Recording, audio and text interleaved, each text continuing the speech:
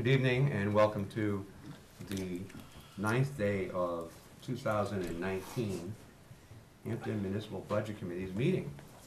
If you all stand and join me in pledging allegiance to our republic. I pledge allegiance to the flag of the United States of America and to the republic for which it stands, one nation, under God, indivisible, with liberty and justice for all. Okay, start off on our agenda.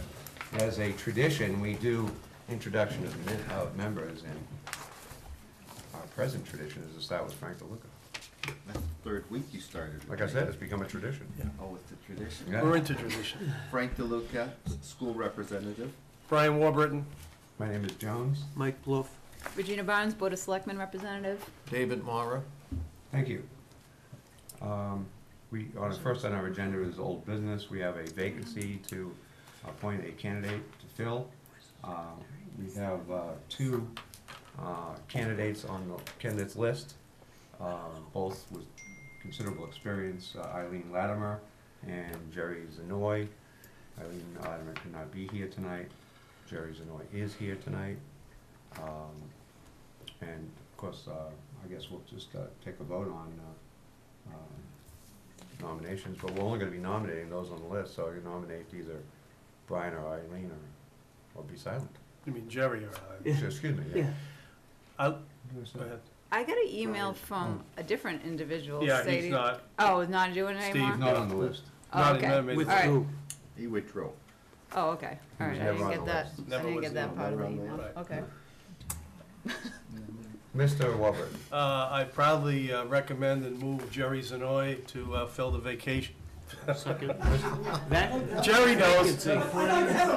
Thank you, Jerry. Yeah, fill the vacancy. I'll second it. Brian has nominated Mr. Zanoy, seconded by Mr. Plough. Anyone wish to nominate Eileen? Okay. I will nominate Eileen, just to be fair. And I'll second it. Okay. So now we have both candidates in. Since Eileen is not here, probably wouldn't be appropriate to have only one of the candidates give their spiel. Besides, we know both of them very well, all of us. We have experience working with both of them. So let us cast our votes. First one would be Jerry, I guess. Yeah. So all those in favor of Jerry? 1, 2, 3, 4. And that's sufficient for this forum. We have 6 people, and Jerry secured 4 votes, so Jerry wins. Welcome, Jerry. Jerry, we have Shirley Doheny, the town clerk, here to give you the oath of office so that you can officially participate in our meeting. Do it here or? Do it. Follow Shirley. She's the boss. Yeah.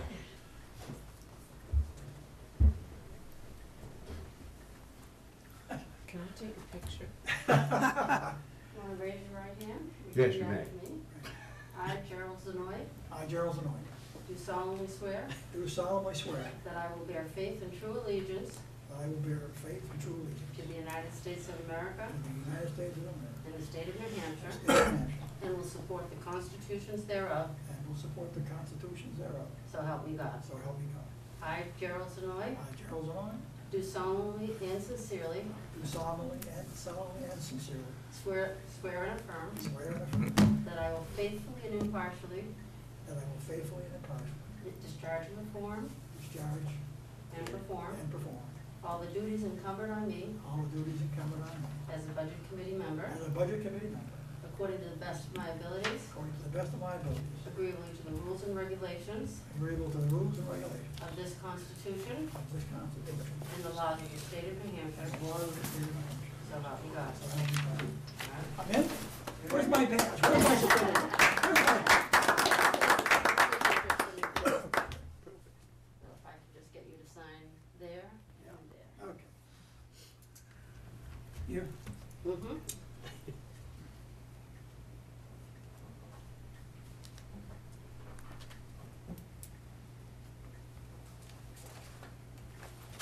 Just like a doctor. All set, you're official.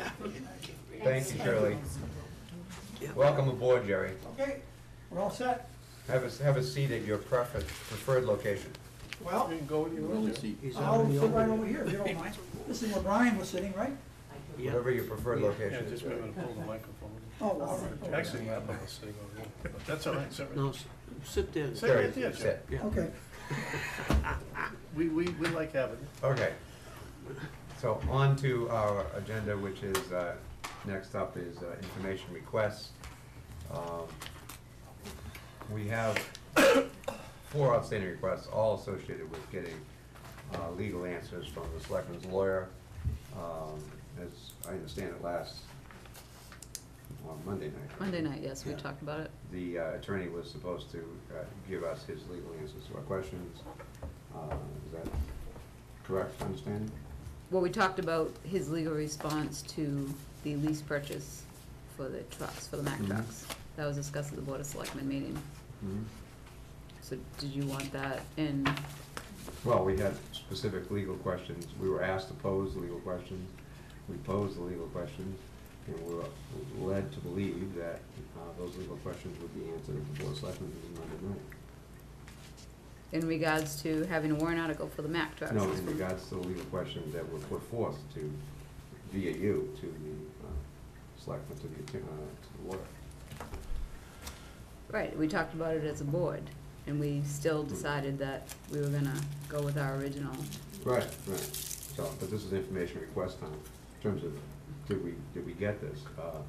The first one, we had 4 questions out there, one of which was, which has the stronger legal footing on the DRA recommendation or the board's present position? I don't believe that he answered that, did he? I don't believe so. So I'm going to mark that as non-responsive. Can I just comment on that? Sure. You're absolutely right, Mr. Chairman. What I find interesting is for several meetings through the last several years, but we always seem to say DRA wants us to do this, DRA wants us to do that. DRA has recommended that we go the route. And if I heard Attorney Gerald, it was like, well, it was like, you know, and the selectman said, in fairness to Regina, she's only one selectman, I'm saying the board said, no, we're gonna keep it the way it is. I just, this is why the public is outraged right now. There's an undercurrent going on. There just seems to be when it's convenient. So in answer to your question, you've done a great job on this all year with information requests. We did not get that satisfied. That's all I'm gonna say on it Monday night. The other, the second question was the board's present position manifest in the town meeting session 2 ballot? How can town meeting voters, merely by the act of voting, choose to invoke the lease agreement's non-appropriation clause? Also, non-responsive, correct? We did not hear Correct. anything on I that. didn't hear anything on the selectmen's meeting either. Well, that's That's what we're saying. we were told in our That's prior right. meeting that we were gonna get answers to the legal questions in the form of a presentation at the Board of Selectmen's meeting. So I'm saying, okay, we got the presentation, and we got non-responsiveness on that question as well. The third question was... Can I just make a comment for the Sure, public? Mr. Weber. And even though you made it very eloquent the other day about maybe even 1996 wasn't totally perfect, we need to go back and let the public know why we're bringing this up, because in 1996, there was a multi-year lease agreement for the ladder truck. Mike and I were on the board at the time. What they did was, after that warrant was approved, every year after, they put the $100,000 in the budget, because in those days, budgets passed literally every year. There was not a worry, and Jerry remembers those, there wasn't a time. But what has happened since is with, and you know, the school does this too, just like the town, we have this budget and we have the default budget.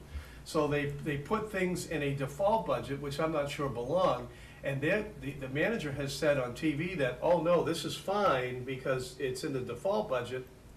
And I think as Mr. Pluff so rightfully so asked the question, I believe that in this day and age, I think we need to go back each year because of what has happened. And that's why that transcended the multi-year thing. And that's why it transcended, because in the early days, there was not an issue. You didn't hear about default budgets, and budgets passed, but they're not passing now. And so I think the voters are told the budget and default budget, and there's confusion. I have people confused all the time. Well, what's really going on? So that's all I wanted to say on that one.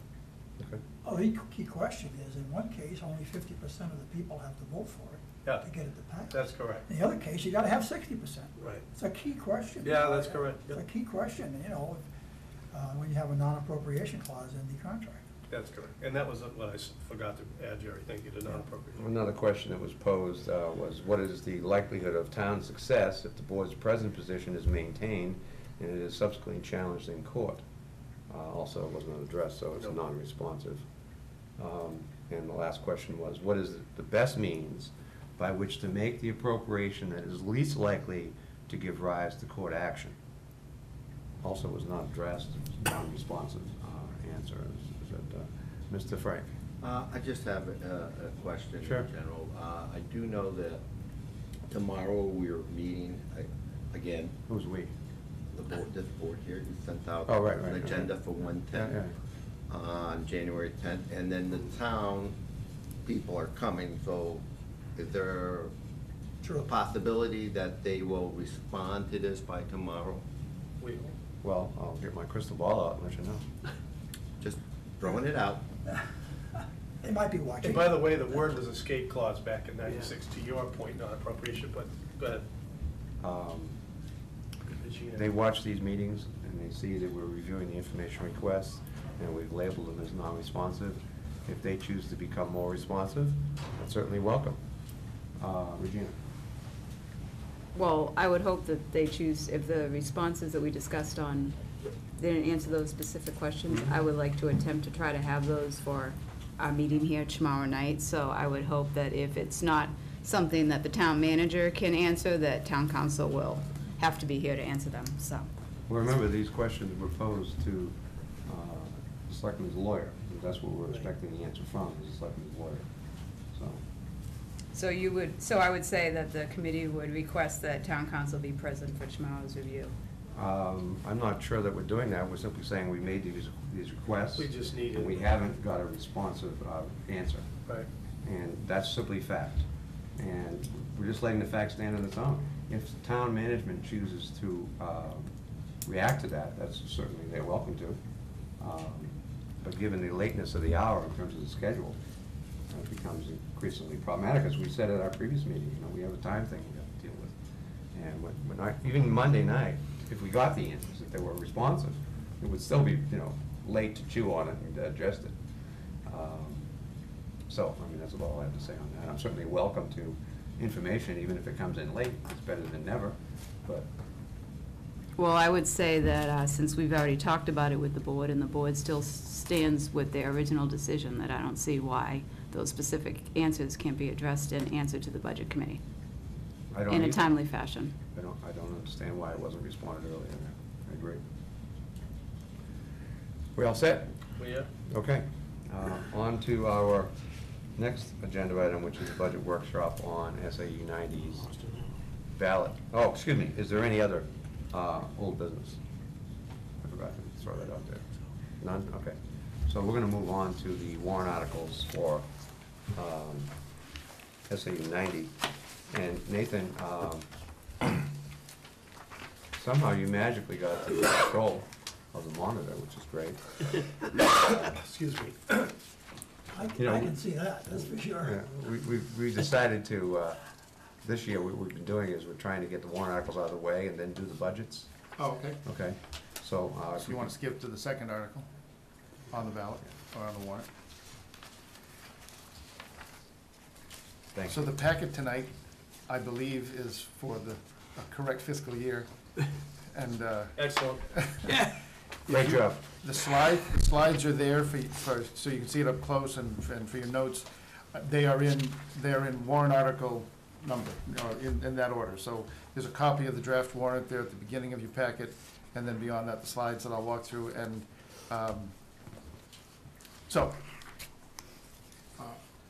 Article 2 is statutory language. It's a collective bargaining agreement between the school district and CESPA, the Seacoast Educational Support Professionals Association. These are our paraprofessionals.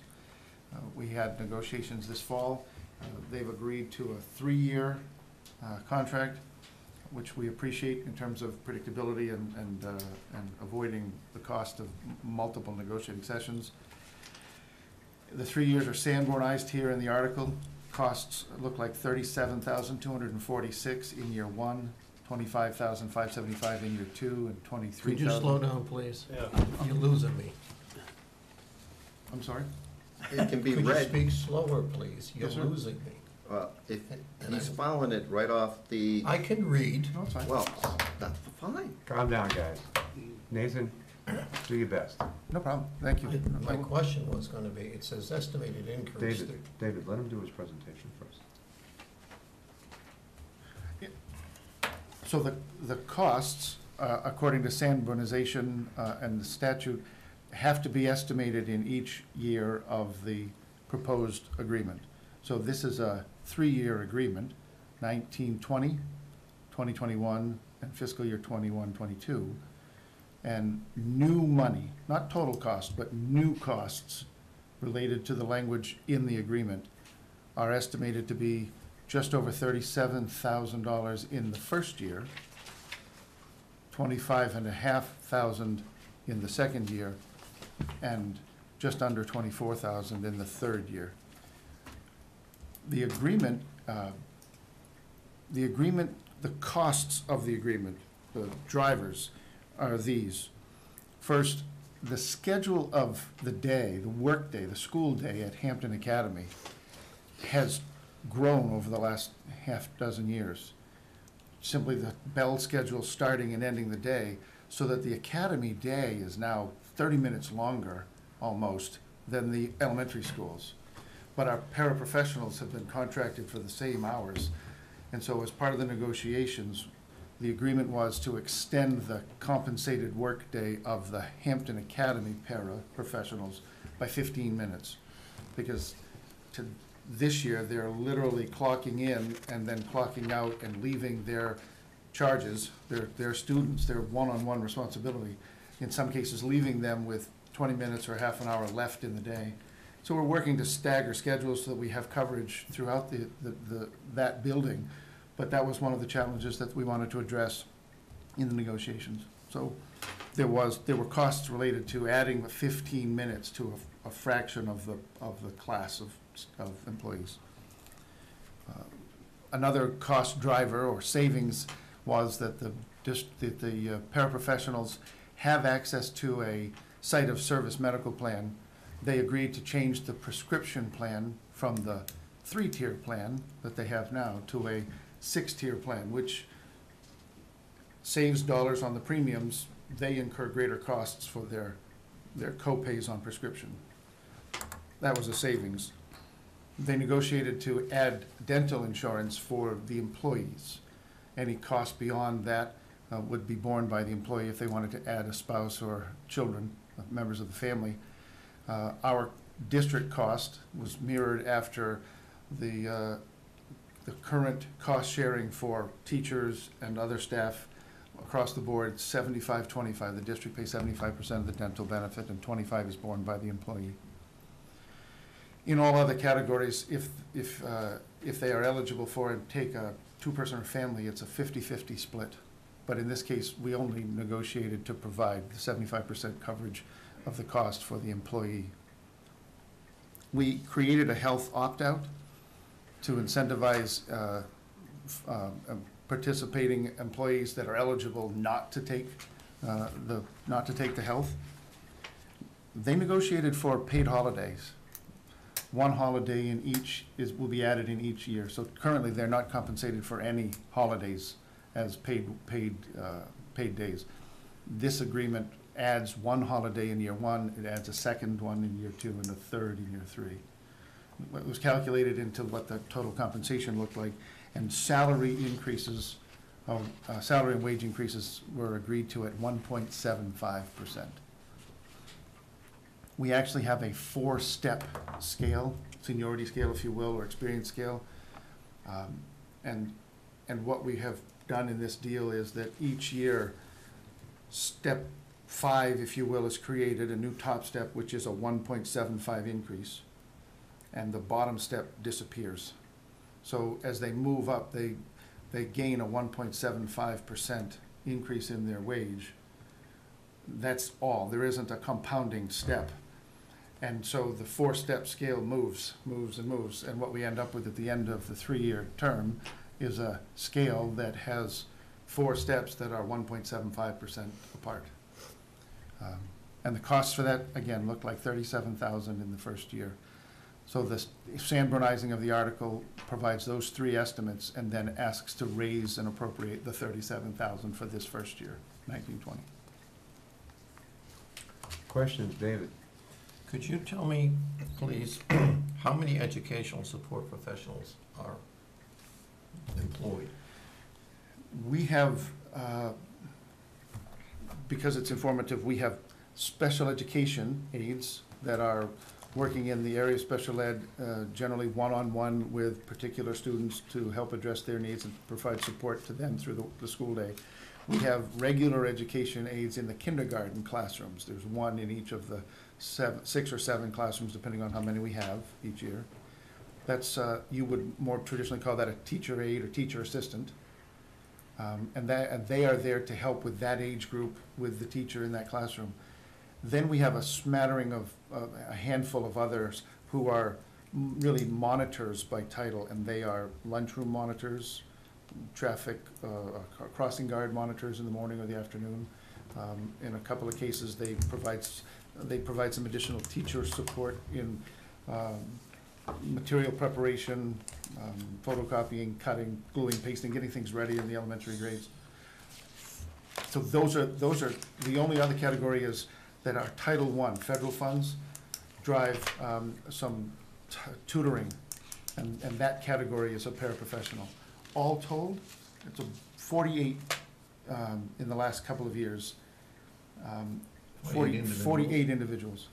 For the school year? Yes.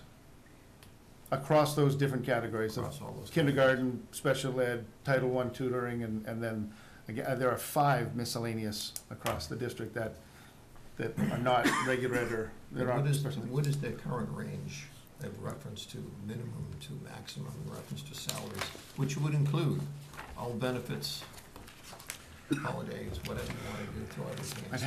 I'm looking for the total cost. So the top end salary is just over 21,000. The low end is $11 and something cents per hour. So at 22 with 25% roll up on the benefit side, maybe, I don't know, it's not that rich. It's a $5,000 package that they have for medical, so at 25% might be a little rich. There's no retirement package, so really the roll-up of taxes and other payroll expenses is probably not 25% like it is on a. Do you keep a total? I don't have a total comp. I don't have a total comp in front of me, no.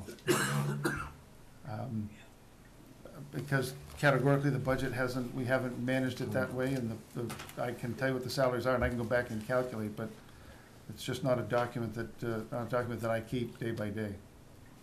I find it hard to understand when various leaders have come to us and you can ask how much are you spending on salaries or how much you're spending on this type of employee or that one, and can't get answers. I get generic, and I'm thinking right now what you're telling me is rather generic. I'd like to know the total cost of the 48 employees. Because they're telling me a little bit, the needs which you're describing are really good, and it sounds like what they're doing are really good. But I think we still need to, over time, monitor, do we have enough, do we have too few, and like that. But I would think you would have a total cost of this group of employees gets this amount of money and how many they are, and understand at the end of the year, because the taxpayers are paying the bill for these 48 people, which I think is a great thing we're doing. And I think we should have the information a little bit more explanatory. So how much is this bucket of people costing? It actually might be even saving us things. But I'm surprised we don't have statistics saying, because they're helping with this, they're saving this here money, and have that in data analysis type thing so we can understand what's going on. One of my concerns is the aspect of the increasing costs of everything in Hampton, and people don't seem to be doing anything for process improvement. When you ask a direct question about something, you can't get a direct answer. If you were buying a car and the sales, oh, it's about this, would you buy the car? No, because you end up saying, well, I want this, that, what does it include? And you get down to very specific details. And when I worked at Liberty Mutual, you would know what everybody was making on your team and what it cost the whole company. We need to know that. So I'm surprised that we don't have that answer. And you're telling me you've never done it. My question would be, why not? In professional categories with administrative and with the teaching ranks, we have at times in the past compiled and delivered, for instance, a total compensation document so that we are aware, to make staff aware. Honestly, in the paraprofessional ranks at, at $12 and $14 and $15 an hour, they haven't had a benefit package that was rich, and so generally, the salary has been the placeholder for what those dollars really represent. As they negotiate for more benefits, absolutely, I would agree that the total comp is a document or is a concept that they ought to be familiar with as well as we, but we just haven't. Because you're putting it here, 1.75, I think you said for the next 3 years, was it 3 years or 4 years? 3 years. 3 years, thank you. Yep. And of course, you multiply Wage that increase of 175 each year, correct. each year, which comes to a total, would you say was the total was the end of 3 years? If I were to add up 3 years, I didn't say, but it's 30, Well, it's 50, 1.75, 70. but then you have to multiply that by itself, because it's not just 1.75, it's 1.75 went on, and then increases a little bit, whatever that might be. Right, with compounding. So you haven't, exactly, so you don't have the answer to that. No. I can pull up a calculator, I can tell you what No, I 175 don't is need you to compounded do 3 it now, times. I'm surprised you're not doing it and presenting it to us, that's my concern. All set, David? Thank you, sir. Any other questions, comments? Yeah, I Jerry. want to make sure I understand Yeah. here. They're on a 4-step scale now? We went, in the last contract, we went from 10 to 7 to 4, so yes, they're on a 4. So what is the percent right now as you go from step to step to step? What do they get that goes specific today? Uh, I don't remember. No, I can tell you pretty quickly, I have, unfortunately, I'm using the device that I have those spreadsheets in. It's just over 5% between step 1 to 2, 2 to 3, 3 to 4. Okay, so that's gonna be supplanted by steps that are 1.75% Correct. apart? Yeah. And this is gonna be effective July 1st of 19? This will start July 1 of 19. Now, okay, and these estimated increases don't include the benefits? They include new benefits that are agreed to, and they're, 37,246, for instance, includes yes. whatever benefit increases occurred? It includes, it doesn't include the total cost now for all of the health insurance, for instance, the 10 of them take, but it includes the estimated savings of moving to the cheaper prescription plan. It includes an estimate. We took a poll and we estimated based on the number that are taking dental, taking medical now, how many in the class we think will take the dental. So we calculated the total cost of the new dental. All of that is estimated in the Sanborn. I think everything that we could foresee as a reasonable cost. As a benefit? As a benefit we put in, So that 37 and 25, what represents that? yes. Let me make sure I understand this. So the school day essentially got longer by 30 minutes, so we're trying to compensate the people for that because they're here that long. Correct. The 3-tier to 6-tier prescription drug plan, I can, if I take just a minute. So the prescription plan that they have currently has the same cost structure for 30 days at the local pharmacy or 90 days through the mail. okay. And it's 10, 20, 45 for the 3 classes of generic or preferred brand or non-preferred formula. You know what I mean? The formulary. Yeah, They're moving from that to a 6-tier where it's more expensive, it's somewhat more expensive to get a 90-day supply through the mail. So now it'll be 10, 25, 40 for the 30-day supply you can get locally at the retail, and 10, 40, 70 for the prescriptions that they get through the mail. It's the same prescription plan it's the same prescription plan we've gone to with the rest of the district, so it's more cost effective. it's far cheaper.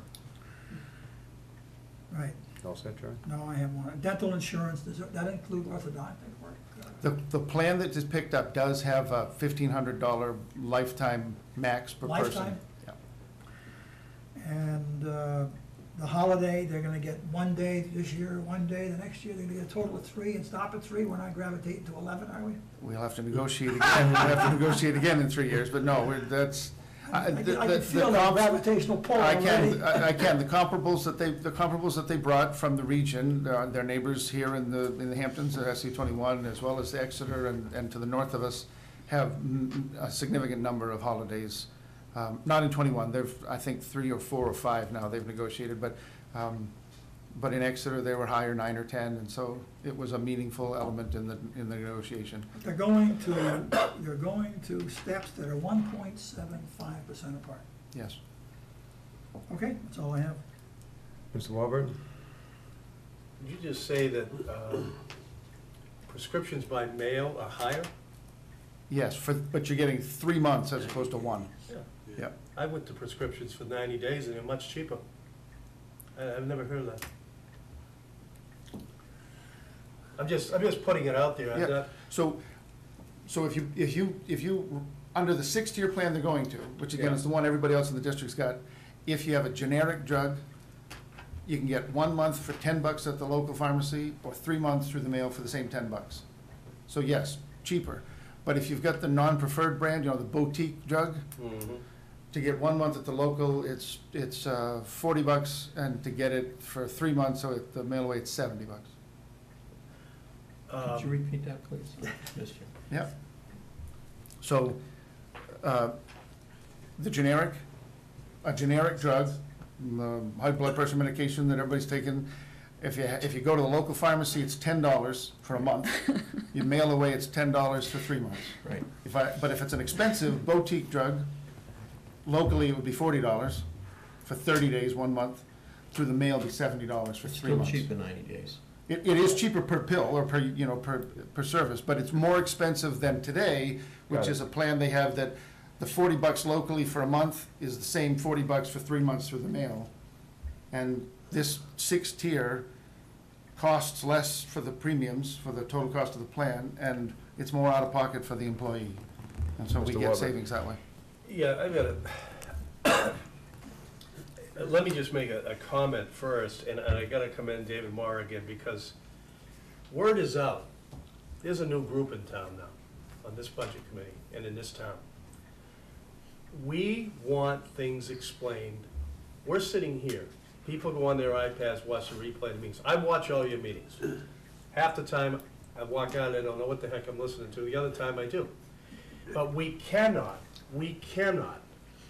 present stuff without a total cost package. So my question to you is this, so that I understand, for somebody who's been very much in favor of contracts in this town, okay. We were part of a board years ago that explained things. We don't seem to do that. 1.7 raise for each year commencing July 1st, 2019, correct? Yes. 1.75. 1.75. Yeah. What, in addition to that, what is the step increase or the average?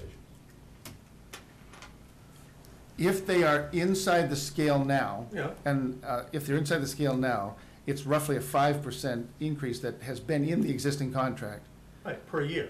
per year when they take the step. So what we're doing is, as people who are, the majority of them, overwhelming majority, 80% maybe, are top step, they get 175 in the step, and they continue to get 175, so that at the end of 3 years, we'll have gotten rid of the steps, the 5% steps, and we'll be on a grid that moves 175. I understand that, but here's the problem, and it equates in a strange way to what Mr. Marr brought up with the fiscal impact, that the public reads things. So Jane Doe on High Street reads this and says, oh, Mr. Lenny said the average, or the top end salary is $21,000, only a 1.75 raise, without looking at or talking to, whether on a PowerPoint, the step increases. And to David's point, the entire benefit package, that's what we deal with in corporations. That's what we present. We're not hearing that. And I was ready to vote on this tonight, but after listening to David Mara, I don't know if we can wait till, we need a vote tonight, but I just don't think I have enough information or understand it enough to vote until the public hearing, or maybe get it before the public hearing. The information that Mr. Mara is alluding to, if I understand you correctly, I mean, that was gonna be my first question. How many representatives do we have? You said 48? Are they all full-time? No. 48 paraprofessionals? There are a small number Okay, of but that's part-time. important. You see what I'm saying? We've got to have drilled down to information. We are in a day and age, and I'm going to commend Selectman Barnes, because when she's asked to get information, she drills down. And we have got to do this. We've got phones at our disposal. We got Google at our disposal. We've got iPads at our disposal. We've got the School Boards Association, which is, you know, that's a thorn in my side itself. But you see what I'm saying? I Right. don't feel comfortable with the information right Brian, now. you're saying you have a question that, Nathan, I assume you can have delivered to us in the morning? I can. I would like to see the entire breakdown, including steps, the average, the breakdown, and I know in the warrant, we can't list, I understand the language in the warrant, but we throw a lot of information at the public that involves money, and we've got to do a better job. It's a new day in town here, I'm telling you, so I would, personally, you can do what you want, but, and my other colleagues, but I'd like to see the more information drilled down. 48 people, how many are part-time, how many full-time, what's the total benefit package, what's the total increase for the school district? Never mind just a raise, the total benefit package, prescriptions spelled out more. Because I'll tell you, the people love that, and they'll vote for it, much like when we drilled down on the school Hold on, edition, Brian. right? So, Nathan, is that information he's asking for, is that something you can readily have available? I can, but I guess yeah, it'll take me just a few minutes to lay it all out. The hard part's gonna be, for instance, what I really can't do, I don't think, is tell you, for instance, well, I guess I can in this class, because everybody's only entitled to a single medical. But line by line, here's Johnny, and Johnny took the medical, and Susie's on the next line, and she didn't. Some of that's HIPAA protected. I'm not sure I can tell you, What but I about guess the I can. step increases? That's what I'm looking at. Sure, oh yeah, I can definitely do, again, so I wanna make sure it's clear though. The 37,000 is not it's not funny money, like that's. No, I understand that. That's, so what you're describing is 37,000 might be, and I'm exaggerating, it's $1 million today that we're spending, it'll be $1,037,000 tomorrow. Because that's the all-in cost, Okay. right, for all of it. So, but to have that baseline so that you can see, like we did through negotiations, who are all the people, what step are they on, how many hours do they work, and what's their total? I mean, we did that in negotiations. I guess in my defense, this conversation normally takes 45 minutes all in. I'm happy for it to be a longer conversation. I didn't bring all that because traditionally that's. That's not been asked. Some years I've been asked not to say much at all and just get out of here, right? Well, So, that's not good either, but. so I can bring you more information. Hell, I bury you in paper. Well, that's it. Well, You know, but here's I the love to thing, bring and you it. know what? We look at history in this town, and with all due respect, Yeah, I've done 12 contracts in this town. sure. So I know when you're saying, what does year one mean? I can remember when Les was the CC negotiator, and Right. we understand that. So, Yeah. But I those can of us who've been provide here, more. but the point is, I am about, that's why we started Channel 22 in 1996. I'm about communicating to the public. And you know what? I'm not surprised you haven't been asked to bring information. It's the same thing with all the boards. Just throw it out there. We're not transparent. So this is what we're asking for. If you want us to promote this, whatever information you can give to us that is going to help us portray to the voters as we've always done, I'm all for it. If we're not going to do it, that's your decision. It doesn't matter. I mean, Brian, I'm concerned whether or not you need this information in order to cast a vote. Is that correct? I'm feeling like I would like to have it, yes. Like to or need to? I need to. I'd like to comment too, Timmy, if you mind. Jerry, if you're on this topic of that information, and Well, whether we suspend our vote tonight on this topic. yeah, the thing that Brian brought up, and Dave too, is we might be giving raises of 6.75%. People that are in the steps. No, because they're not getting the 175 on top of the Well, steps, but it's on the that's- wait a top, but minute, it's wait a minute. still. You said the that those exi- who are in the steps are gonna get, when they go from one step to the next, they're gonna get a 5%. And we're gonna throw 1.75 on that? Is that what I'm No, hearing? the top step's gonna be 175. So that, and then the bottom step disappears. This is what's confusing. Well, the All right. intent was not to confuse. Hold on a I- second. Listen, I, Nathan, apparently we need more information, is that what I'm sensing from the body? And all? I would like more information. Okay, Yes. so Nathan, if you could deliver that information to us ASAP. Yep. And we'll vote on that tomorrow night, I guess, We could vote tomorrow night, yes. all right? Okay, is that the body's will? Sure. Okay. Any other questions on this warrant article? No. I have some. On the structure of this article, you're listing each year's cost. It's called Sanbornizing, right? That's Yeah. the Yep. legal BS term we use, right? Yeah. But it's just listing each year's cost on a multi-year contract. And this is required for all multi-year contracts, right? Collective bargaining agreements, yes. Well, multi-year contracts in general. The language that I'm using is statutory for CBAs. I can't comment on their legal attachment to other, Okay. but I understand, I think I understand what you're suggesting or asking. Yeah, you want to stay away from the answer, I understand. This law was specifically written I know to there's a address special collective. law for the Hold it. unions. I realize that. This was specifically written to address collective bargaining agreements because of the nature of the long-termness, if you will, of their proposals. So this did not relate to lease agreements or individual contracts that extend over time. It was never intended to do that. It was specific to collective bargaining. Yes, I understand that the union contracts Right, are but you're governed. assuming. Please let me finish. That union contracts have special RSAs that apply, unlike other contracts. I understand that. So if there's no other questions, we'll move on to Article 3.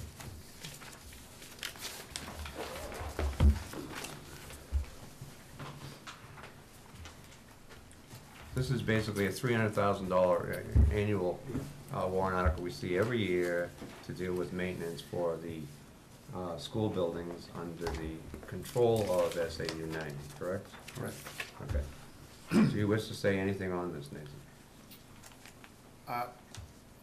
I guess I would just ask you there's an update on the most recent multi-year long-term maintenance warrant articles. It's in your packet at the back. The focus has been, in the last 3 years, the article has pertained only to Marston and Center schools because they were working on a capital project for Hampton Academy. The biggest chunk of the $300,000 each year has been focused on repairs and replacement to the roofs at Marston School.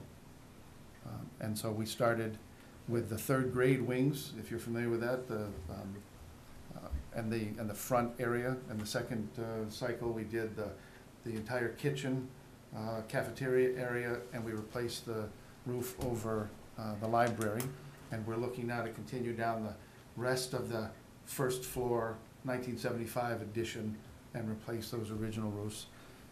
Okay. Somewhere in the future, Keith will tell me that we're talking about the second story, the two-story addition that came up in '96. But every year we do infrared scans and repairs to patch to try to continue to prolong the life or extend the life of those roofs. So that's been the most significant purchase over the last 3 cycles. Thank you, Nathan. Questions, Mr. Walberg? I remember when this article was started, for several years, we've been proponents of it. I was not on the budget committee last year, but I was a little perplexed. When we put in the sum of $300,000, meaning the school boards back then and the voters have voted overwhelmingly, it was all for all 3 schools. Right. Here's the issue I have, and I'm gonna make it brief because I'm gonna have much more to say on the budget. 3 years ago, you put very little money in the academy. You had gross toilets, you had things hanging out, everything else, hoping that additional gets passed, made tours and under maintenance, and my question is, why wasn't money used for that part even back then? I have a concern about that. The other concern I have is, it was never in the intention of, you spell out each school what you're doing, and I appreciate that. But you're down to 2 schools on what you're putting down here, but especially with a new school addition, I can't imagine the maintenance, certainly in the early years, is gonna be much. But, so I'm wondering why that number isn't decreased, and you can answer that in a second. My other concern is, under implement security improvements, $10,000, implement security improvements, $10,000, phased. So does this mean that these security improvements have not been done yet? Yes. That means that they have not. In these two buildings, we're working on them now. And so is 10,000 the number that is going to be a finality, or is this going to be 10,000 every year for security improvements? And the reason I ask these, it's going to come up later when we talk about school resource officer, because I think you need one first for the other. So that's my question. Where is, I never seen something so magical, 10,000. We're going to just do 10,000 on each school. What is that?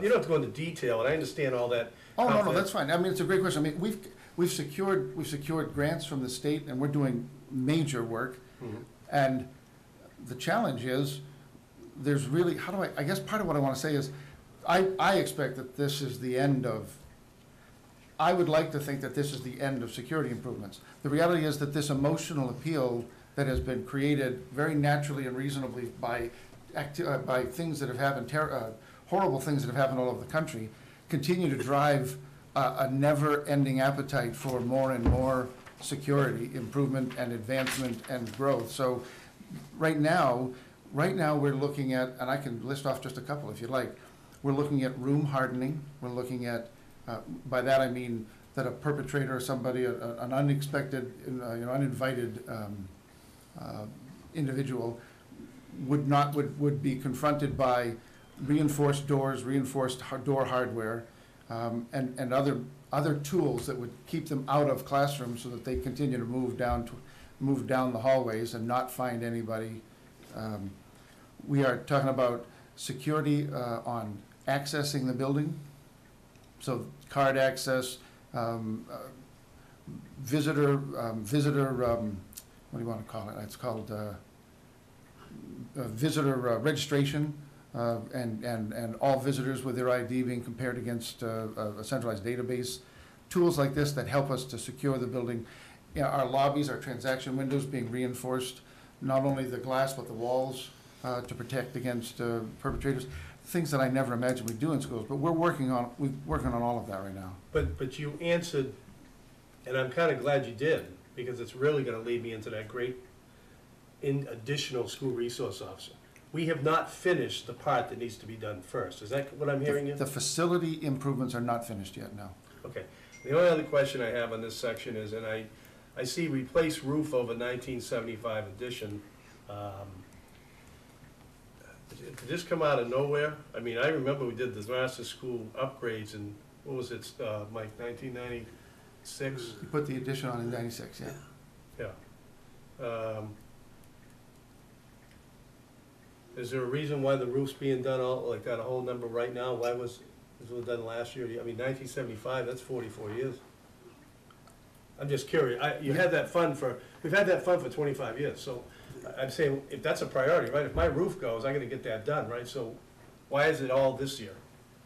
Well, it's not, we use the money, right now, we had a comparable number in last year's 300. Right. And we haven't spent it because we're gonna put it with this one so that we can finish the 75 this year. And I'm gonna ask one more question to my friend, I'm gonna ask using my good friend to the right, Mr. Zenoy's, because he so drills down. If you're looking at 300,000 now here, and you've got nothing for the academy, are we now saying, here we go again? So in years to come, what is that? Are we starting to think about the number that is going to be needed for that? I mean, these are things that should be discussed, because seeing these two picked out, you know. So I'll end by saying this. In my own mind, my $300,000 that I have approved and I voted for has to do with me with all three facilities. And now that we're doing two, I don't know why that number stays at 300, but go ahead, Jim. Yeah, I could, Jerry? yeah, I mean, I agree with Brian to a degree. It almost looks like 300,000 is obligatory every year. Right. We went from 3 facilities to 2. the 300K seems to be obligatory. But last year's warrant article replaced the roof over the 1975 season on Marston was 210,000. Right. And this year it's 217. Will that take care of the roof? That'll finish the 75 wing, and we'll do it this summer with those two That will. dollars combined, yeah. That's a lot of money. But that still leaves, and again, that leaves the 96 wing, which is a two-story addition, that I don't think that that's coming next year. Keith hasn't suggested that that's in the offing. I don't know what Again, he's conditions. continued to repair that and maintain it, so we're hoping that that'll go a while. I honestly, off the top, I don't know when the 75 addition was most recently roofed. Okay, the only, so the obligatory part of it bothers me, as it does Brian. But here's another thing, we got a grant from the state of $832,000 in January, February, March timeframe. We had to kick in 20%, that left us $665.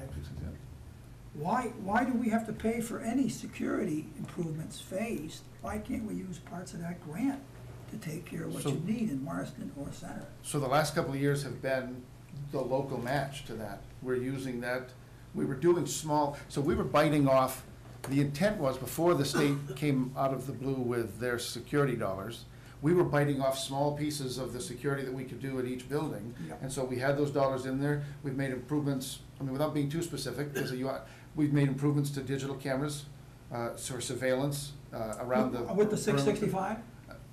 No, we were already working on that. So what are we doing with the So- 665? All of the things that I was just talking about are being done with that grant. So we were taking small bites, To pay for it ourselves. to pay for it. Yeah. Now, those dollars that you're looking at are still being used for the bigger list of projects that we can now do with Why the state can't- why grant, can't but it's the we- 20%. Why can't we pay for this 10 and 10 with that?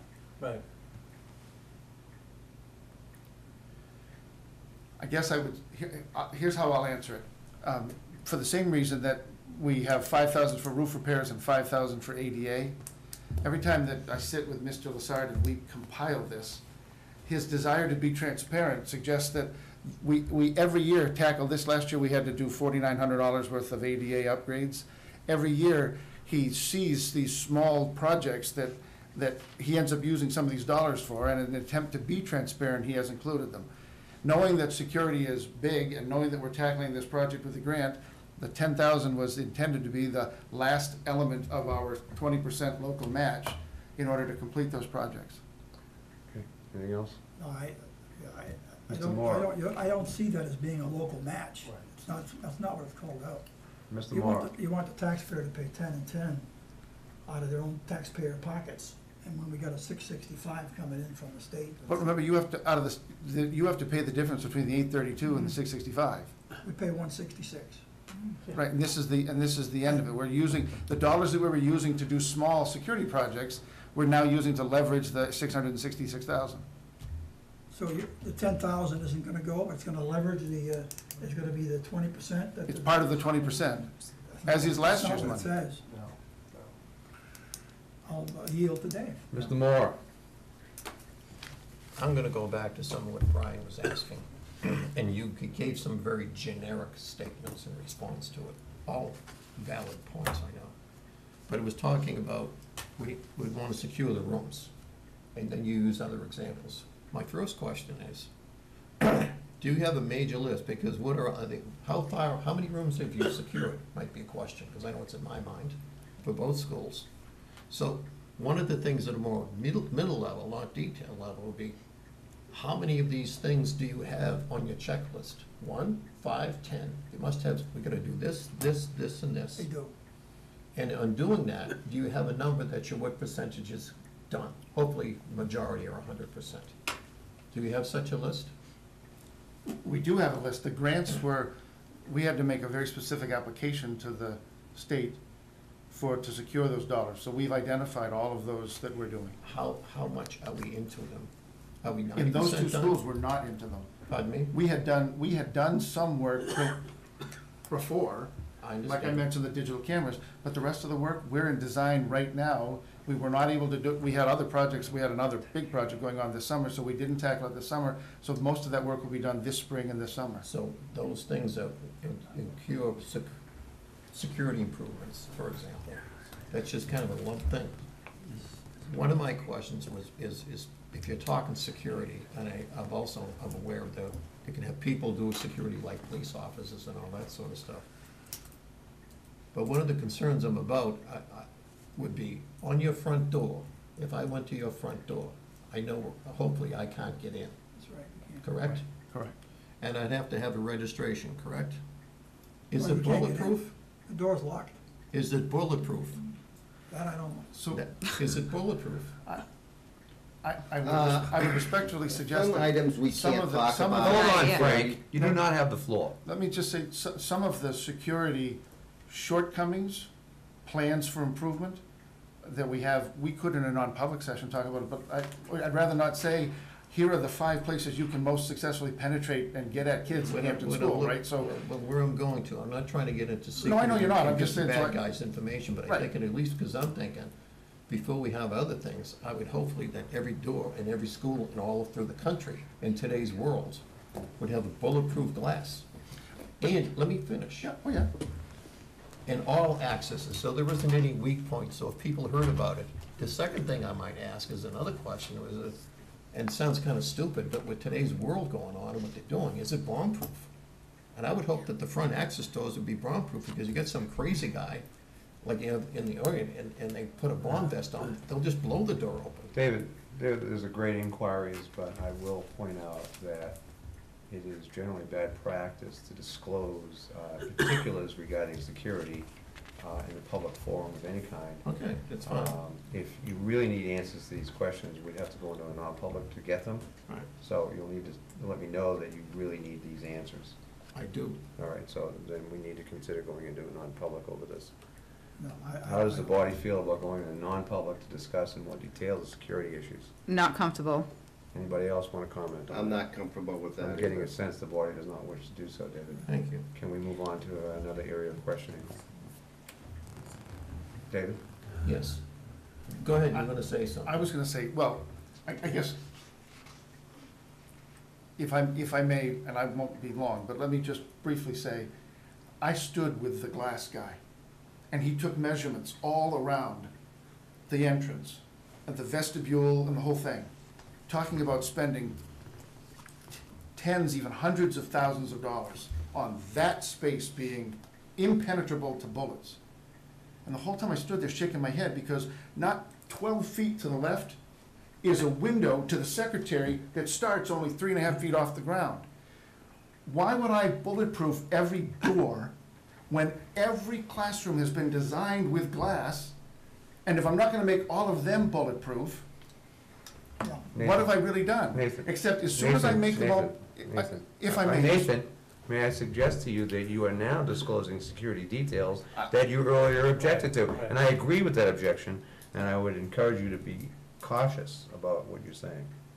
in In schools, public. in schools throughout the state, and certainly in warmer climates, as soon as you make every window bulletproof, you can't open them. So now you need air handling and air conditioning in every school. The dollars from the state and all of the state's money can't do all of the security improvements that I'd like to see, especially around my kids and your kids. So we have to make decisions and pick and choose. I'd invite you to come visit, and we can walk through and we can talk about it and look at some of the things that we're doing. It's difficult, so when the question is this it, are you done? I certainly expect in the next decade, we'll have concertina wire and you know what I mean, like, I don't know when it's gonna end. I never thought we'd be doing this stuff now, so. Got it. Thank you, Nathan. Mr. Moore, do you have anything else? Thank you, Nathan, I appreciate it. Okay. Does anyone else have I any just questions, had Mr. Walberg?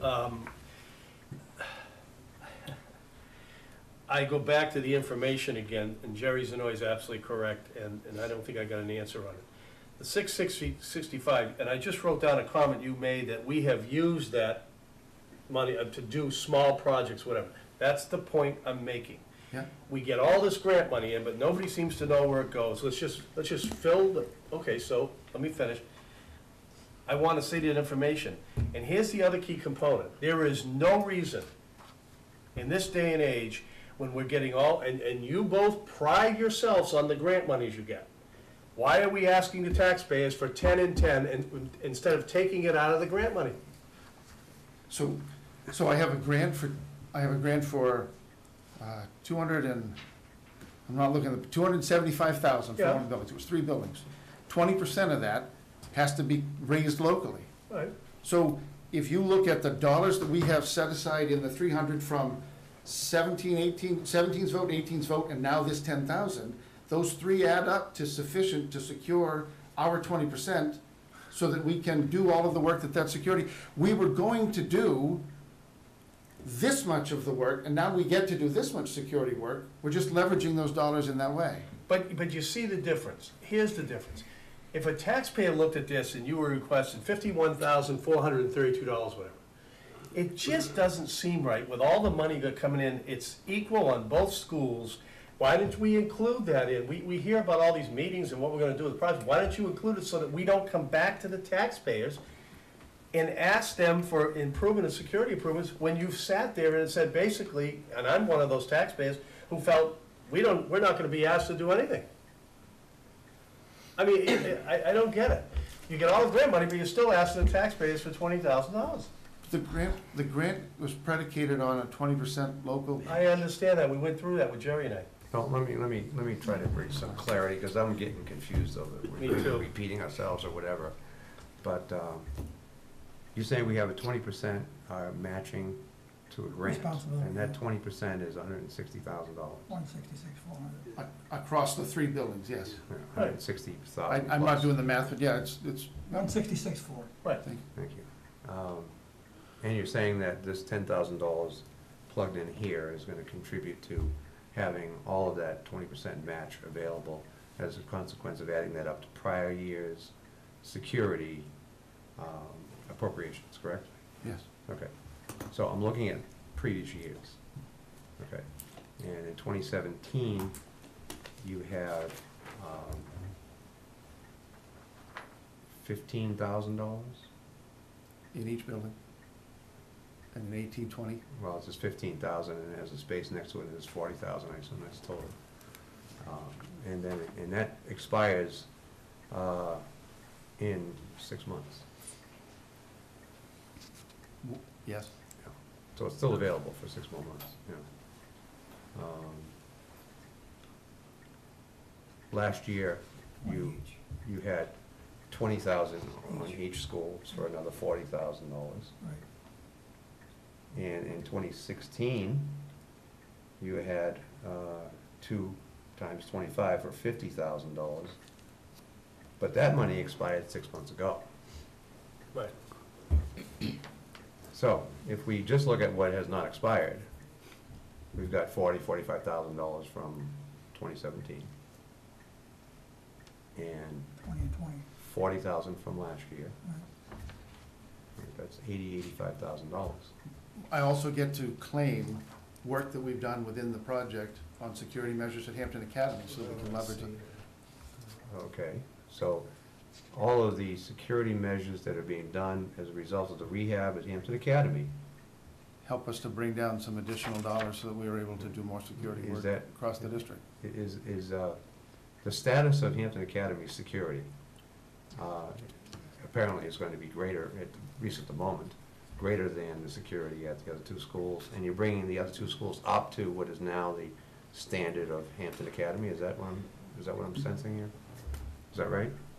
We certainly we're putting in all of the security measures that the design could reasonably identify Right. for Hampton Academy. So there are no need for additional security at all for 2019/2020 for Hampton Academy. Is that Right, fair? Correct. Yes. Okay, so we're only talking about security dollars being spent on the center school and the Marsden school. Those projects should happen this spring So and the through the summer. 600,000 plus that you're getting via the grant, plus the 160 plus of matching for 800 change, all of that's gonna go to 2 schools, Marsden and Center, is that correct? The applications there were 3 applications, and they identified things being done at all 3 schools, including some of the work that we did at Hampton Academy. But the thing is that, We're doing the things, things you're doing at Hampton Academy are already part of the remodel, correct? as part of that There are, 20%. there are elements of the project did not include digital cameras. The project did not include a visitor badging system. So I guess the answer is no. So, no, I guess the answer is no. You're doing more. We're doing more you're doing- than the project itself. You're doing Correct. more security enhancements to Hampton Academy, whose remodeling project is not yet done. Correct. Correct. It's over and above the 26 million. Yeah, and I just have one other question that's not security related. I'm sure we're all happy about that. The roof, I know you've been doing a multi-year phased effort on the roof. And this year, I think you actually increased it to, a tad, from 210 to 217 or something like that, right? Where's the light at the end of the tunnel? Are we ever getting done with this roof? This is it for the Marston 75 edition. Everywhere, everything back to. No, the whole Milestone School roof is done, right, after this No, year? that's what I'm saying. The two-story, the 96th edition in the back, the two-story will not have been done.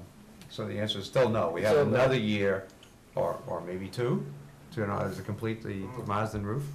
I don't know when that will, off the top, I don't have that, I don't know when that will need to be done. I don't expect it's in the next 2 or 3 years, no. Okay, so we It's will not be, imminent. we'll be done with We'll be done this, for now with roofing. this incarnation of roof repair will be done with this article if you get this money. Is that what I'm hearing? Okay. I've been very patient on this. As you know, years ago, I said, saying it's magical 300,000 every year. It's very suspicious. And I've held back on my suspicion because it was fairly well explained about the roof repairs, et cetera, et cetera. Still got some rather small concerns in this area. But generally speaking, this year I'm comfortable, but next year I would have a different attitude because the roof should be done, and this number should come down by something like 2/3. That would be my expectation. So, based on what I'm hearing tonight. So, anyway, that's my inclinations. Mr. Frank, you wanted the floor? No. Okay. I'm glad I could represent your point of view. Anybody else? I can assure Jerry. Dave that they do, Madam Superintendent, Nate, have a very comprehensive plan, list, Excel spreadsheet, so to speak, as to what items need to be done from a security point of view for each building. They've done Mhm. that in conjunction with local police, local law enforcement people, FBI, whoever, specialists in this particular area. What we don't have here is a reconciliation of all of those items. Right. What's been spent, what's left to be spent. That's right. That kind of stuff. And we're not gonna get it unless we do it in non-public. Yes. I And do you're not gonna, have- he doesn't have it tonight, I don't believe. I do have a generic question. Well, you don't have the floor. I'm done. You done? Okay, now you have the floor. Is there, within the state of New Hampshire, are there any guidelines or minimums that are required by the state? Or is every town on their own, such as Portsmouth and Hampton, whatever? The answer to that is there are requirements for the state of New Hampshire. All 3 of our buildings were evaluated by Homeland Security. They came down, Sure. they spent a full day in each of our buildings walking through, identifying all of the areas that we should consider relative to the safety of our buildings. In addition to that, 2 years prior to that, the school board hired a private group, and they spent 3 days on our site providing us with additional information on top of that. So we have a very comprehensive plan of what we need to do to complete all of the securities. And those were recommended by the private group as well as Homeland Security. So we have a really good handle on it. Some of the items that they recommended didn't cost us anything. It was simply methods of training, methods of helping our teachers understand what to do during a serious incident. So there were items that we were able to check off. There were other items that we anticipate that we would wait because they were pricey and because we were anticipating some work being done at Hampton Academy. Okay. Anything else? Are we okay to vote on this now? I'm hearing yes. I'm hearing yes. So all those in favor of recommending warrant Article 3, the $300,000 for repairs, please raise your hand. Frank, Mr. Pluff, Ms. Barnes, and Jones. All those opposed? Mr. Warburton, Mr. Mora, and those abstaining. I'm abstaining. Mr. Sonoy. I'm bothered by the. So I believe that's like 4-3 4-3-1. We agreement on that, Tally? 421. 4-2-1? Yeah, I bought Sorry. by the security, 10 grand too. 4-2-1. So we're recommending that as a committee. Okay, on to Article 4. Now, So- this is to give, or to raise $100,000, for Center school. another cop in the school, basically, right? We call them Additional school res- resource oh, officers. That's correct. I call them cops in school. School resource Yeah, officers, how we refer to But they're technically them. called school resource officers. That's correct. But I think of them as cops in school.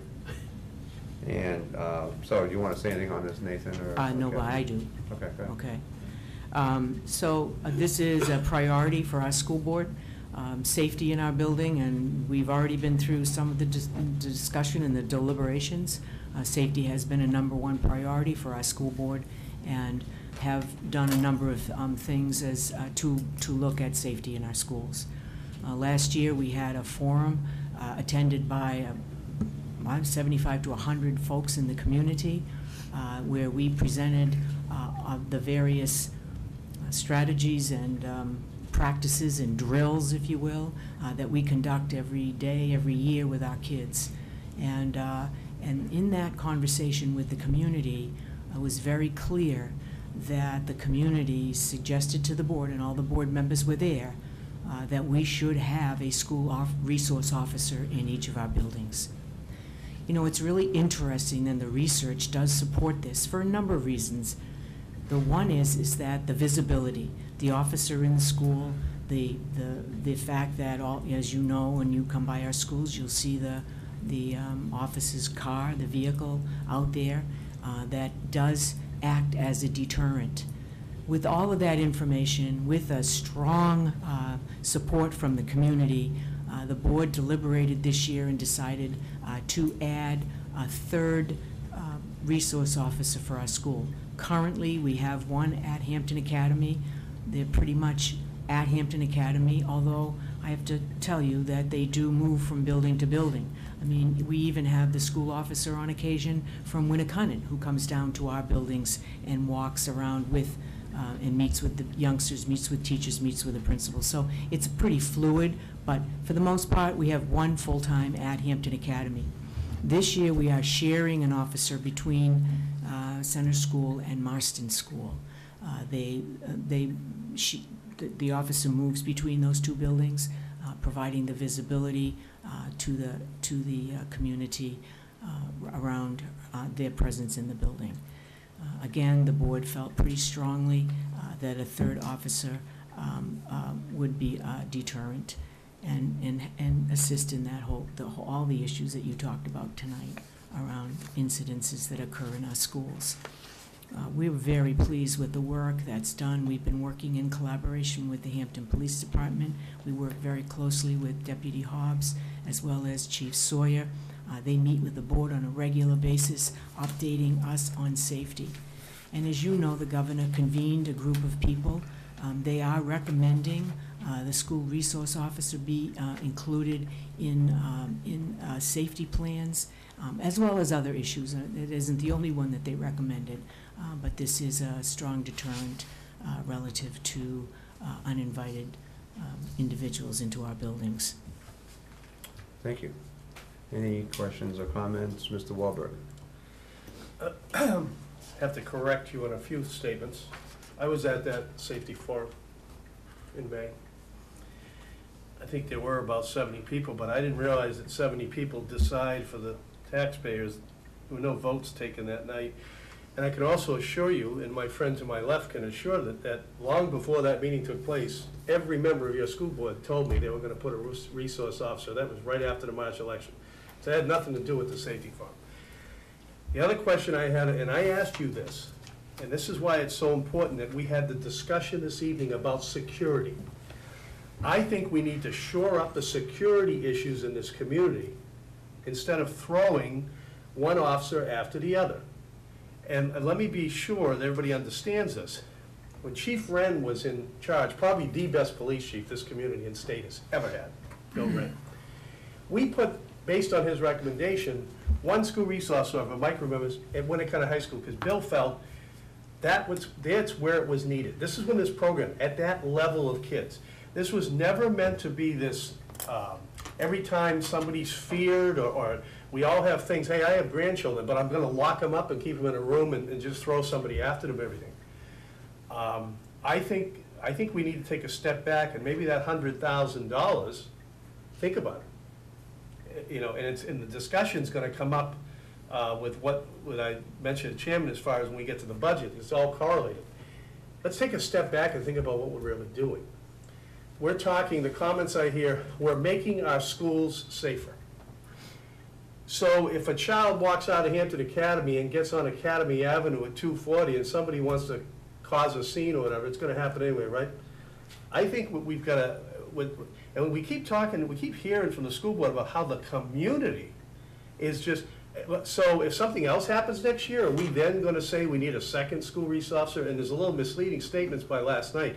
This is the third school resource officer we're asking for.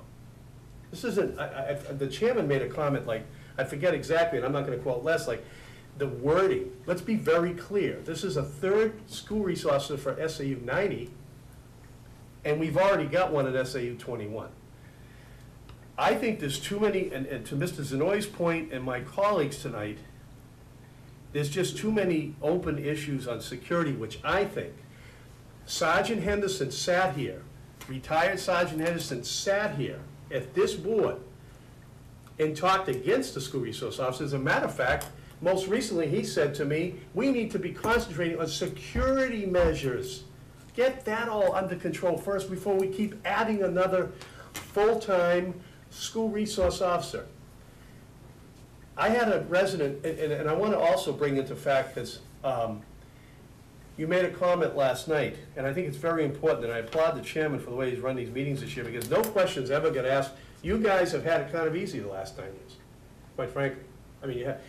So, the I question. think that's your opinion. Well, no, You but know, I appreciate that, but Kathleen, that's your opinion. express his opinion. But I watch all the meeting, but. Well, I just want to be clear that it's an Okay, but opinion. understand, but I need you to know that I hang out with a bunch of different people.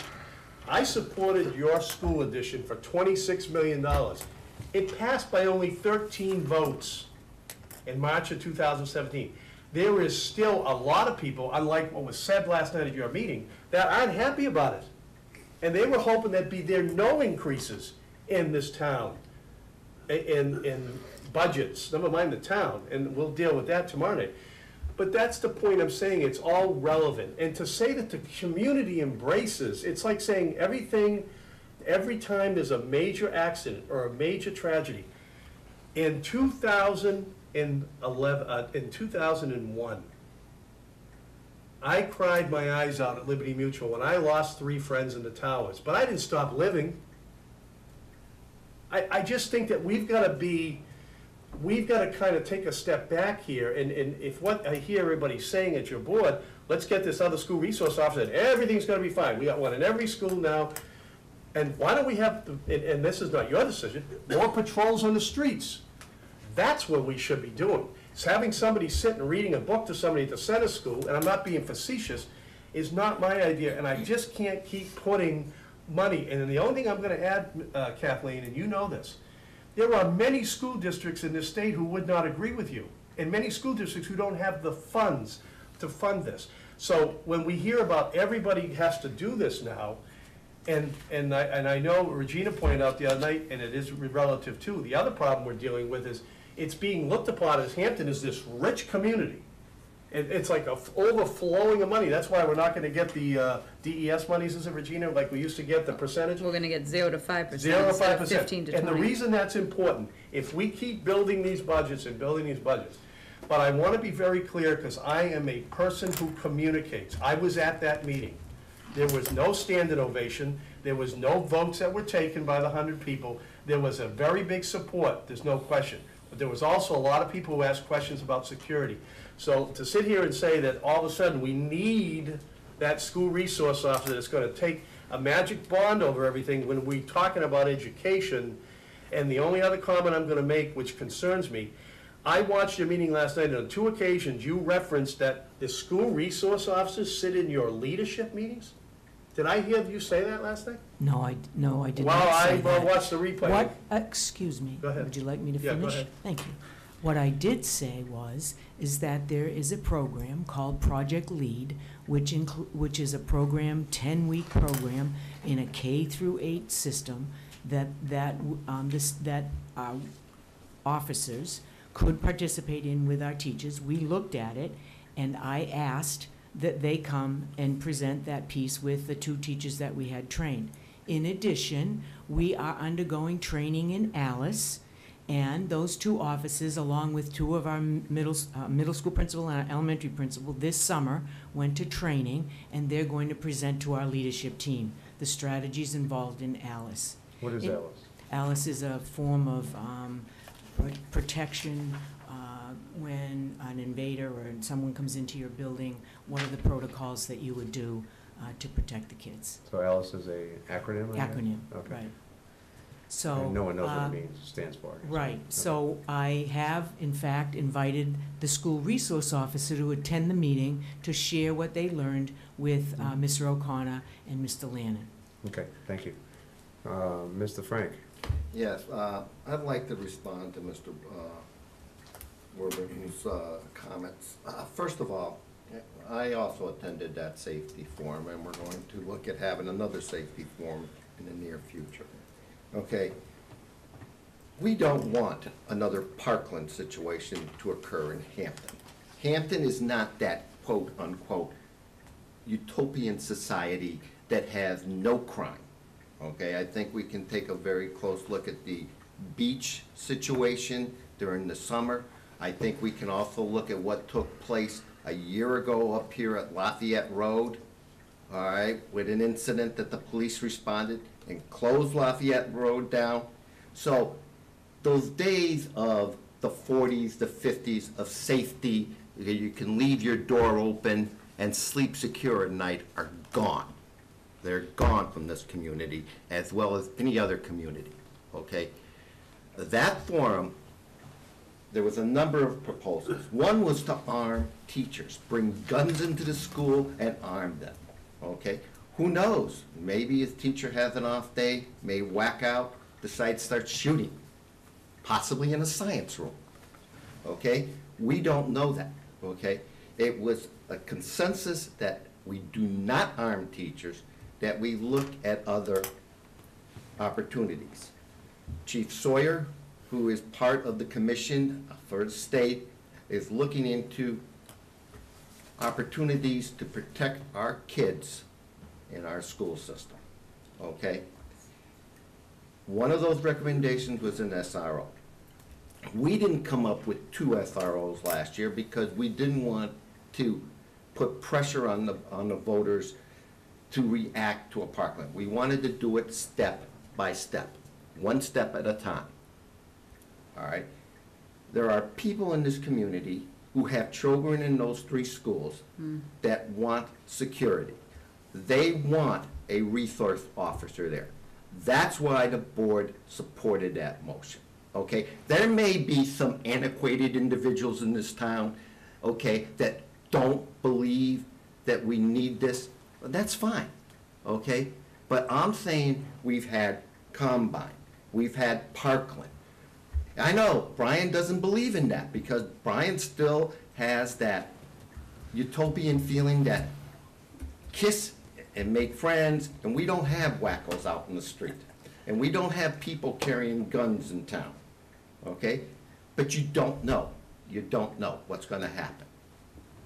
So that's why we voted for an SRO. Put the weapon, still have the floor, in the hands of somebody that's trained. You all set, Frank? I'm sorry.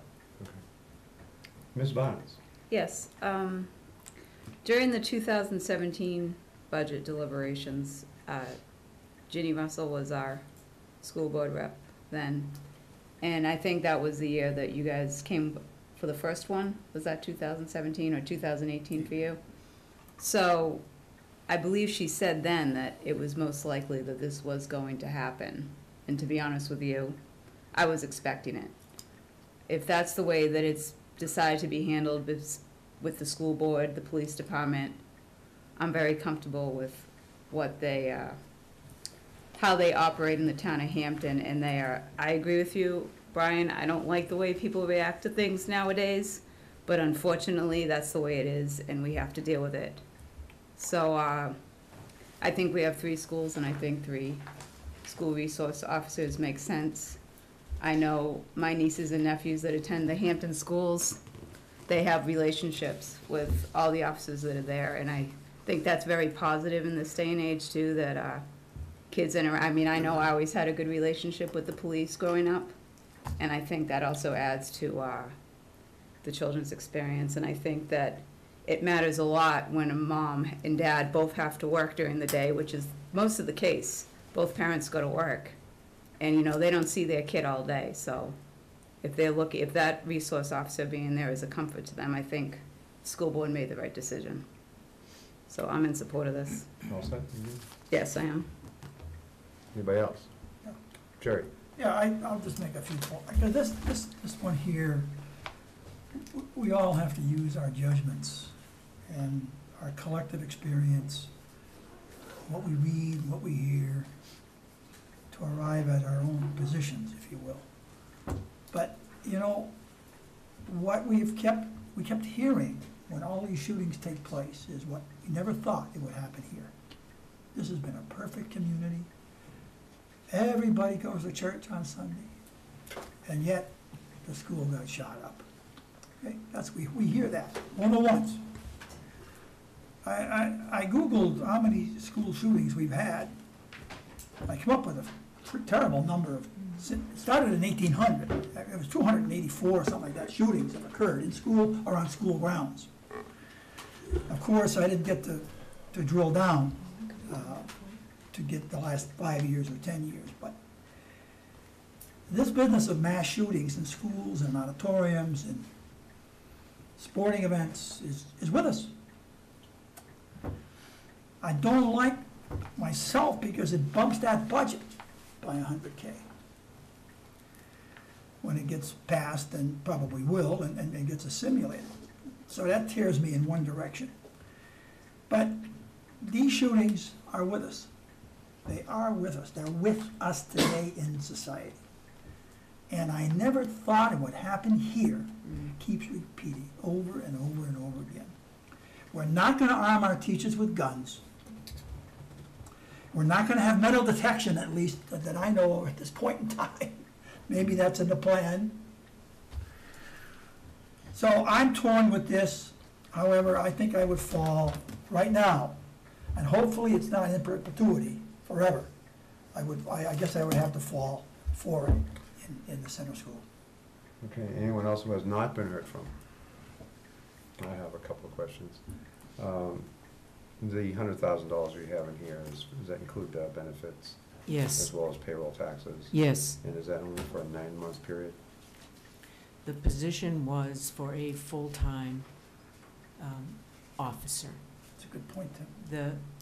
Because it's not in the police department's budget, this covers the entire salary for that position. However, and I didn't say this in my remarks, they bill us. They bill us every, I think it's quarterly. quarterly. They bill us quarterly. They being the police? The police department. So, based on their work, and there have been times when an officer might be pulled and another officer replaces, so there's a different pay differential. I didn't get into that. But it does cover the cost of an officer for 12 months, because chief of police did not put that position in the budget, but we're only billed for what we use that person for. Okay, so you've got $100,000 appropriation, assuming this passes. Right. And you may, in the subsequent year, be billed for, say, $80,000. That's correct. Right? Thus, you have $20,000 going into your unassigned fund balance, right? That's correct. Right, and that would be your expectation? Yes. Roughly It always speaking, is those of the numbers are board. roughly You know, accurate as you in terms of know, it your- always is of the board. The board is very careful about that with their fund balance. You know that. They return money back to the town. Yeah. So- There's no doubt about that. Right. I just want to get a sense of Right. what real Right. costs we're talking about. So is this 80-20 thing that I just threw out, is that within the bounds of your expectations? it's the. It's the cost that was. It's our first year, and so I don't know what the building will look, I expect it to be the fullness of the It's 100,000. gonna be the first year, you've got 2 others in play right now. No. Are they dealt with differently? Yes, the first one that we had at Hampton Academy has been dealt with differently because the department picked up part of it. Back then, they had that officer in their ranks. So they worked with us for part of the year, the school year, Okay. and then they worked in the department for whatever their duties were. Okay, so the first school resource officer, So- you do not get billed for? No, we do, but we Okay. don't get billed at the same level as the current one. And we don't know what that final number will be for this Okay. current one. And the second school resource officer, which was authorized last year, That's right. is that treated the same as the first, or is it the same as No, the it's third will not. be? It's it will be treated just like the third one. Okay, great. So now I'm getting a clearer picture of what we're suggesting or proposing here. And if I It's may add. interesting. No, you may not, you don't have the No, floor. no, just want to say one You thing. do The- not have The number we floor. got Frank, was you from do the not- police department. Frank, you do not have the floor. So we're actually knowingly asking for an appropriation greater than our need. That's what I'm hearing. And Do you want an answer, or do you want? well, it wasn't a question, but you can respond to it if you like. Yeah. Yes, I'd like to respond to Sure. it. And as Mr. DeLuca just said, that figure and that information that we had relative to that position and the costs associated with that position came from the police department. Right, but the 80-20 rule, So, or But the again, you 80-20 have to. guess that I put out is It's still our consistent. first right? experience with it, we're not exactly sure what that Yeah. cost will be, so that's Well, you had why. experience with it this past year, right? No, we're only halfway through that year. Hmm. And how is that proceeding? Is it In this, projected to be basically 80-20, as I was suggesting earlier? I'm projecting the second officer Yeah. that was approved at the March 18 meeting that Right. started with us this summer. I'm projecting right now financially that we'll pay the full 100,000 Really? because, Hmm. because I thought that was the expectation. The only way the officer existed is if we picked up the full freight. And so that was what the, Right, that's and I what was the vote expecting to was. hear that on the third one as well, but I'm not. And I expect that to be the case in the third one. It's not the case with the first one, because that was a pre-existing officer, and so Okay. the appropriation in the budget's different. But I don't know yet what that will look like when the year is done. So we're actually, just, I guess, going back to the earlier question was, we're actually going to pay $100,000 to the police department to pay this officer that we put, the third officer we put in the school, is that right? That's what the budget and the financials expect. I mean, it's not gonna be a billing kind of thing, it's like, you know, here's your $100,000 for the year for the third cop in our school. That's basically what you're gonna pay, right? Based upon the expectation, that was my expectation, the way that it was presented and proposed, Right. when we talked about the second officer, and I assumed the third to be the same. Right. So this billing thing is does not apply.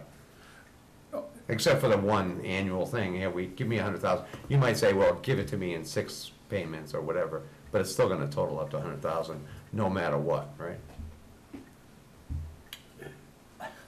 I mean, that you pay to the police department for this third officer. Again, I encumbered the funds because that was the commitment that was made, was that we We're would talking have. about the third officer The here. third officer, I expect that we'd have to pay the fullness. Okay, that was my original expectation, but I got a little sidetracked. I don't quite understand why that happened, but I want to get clarity for everybody. We're appropriating or proposing to appropriate $100,000. All of that $100,000 will be sent over to the Hampton Police Department to pay for the personnel costs associated with a third cop in the school, also known as a third school resource officer, right? Do I have that right? That's correct. Okay. Sorry, my mind is very simple. I need these simple things here, okay? I have a question. I'm sure you do, and I'm not done. I thought you were. Appreciate that. I am really torn on this because you throw up security, and Jeannie, we did this in our last meeting. People would throw the word security out there as if there was such an absolute thing. And there ain't. There's no such thing as absolute security. It doesn't exist, period.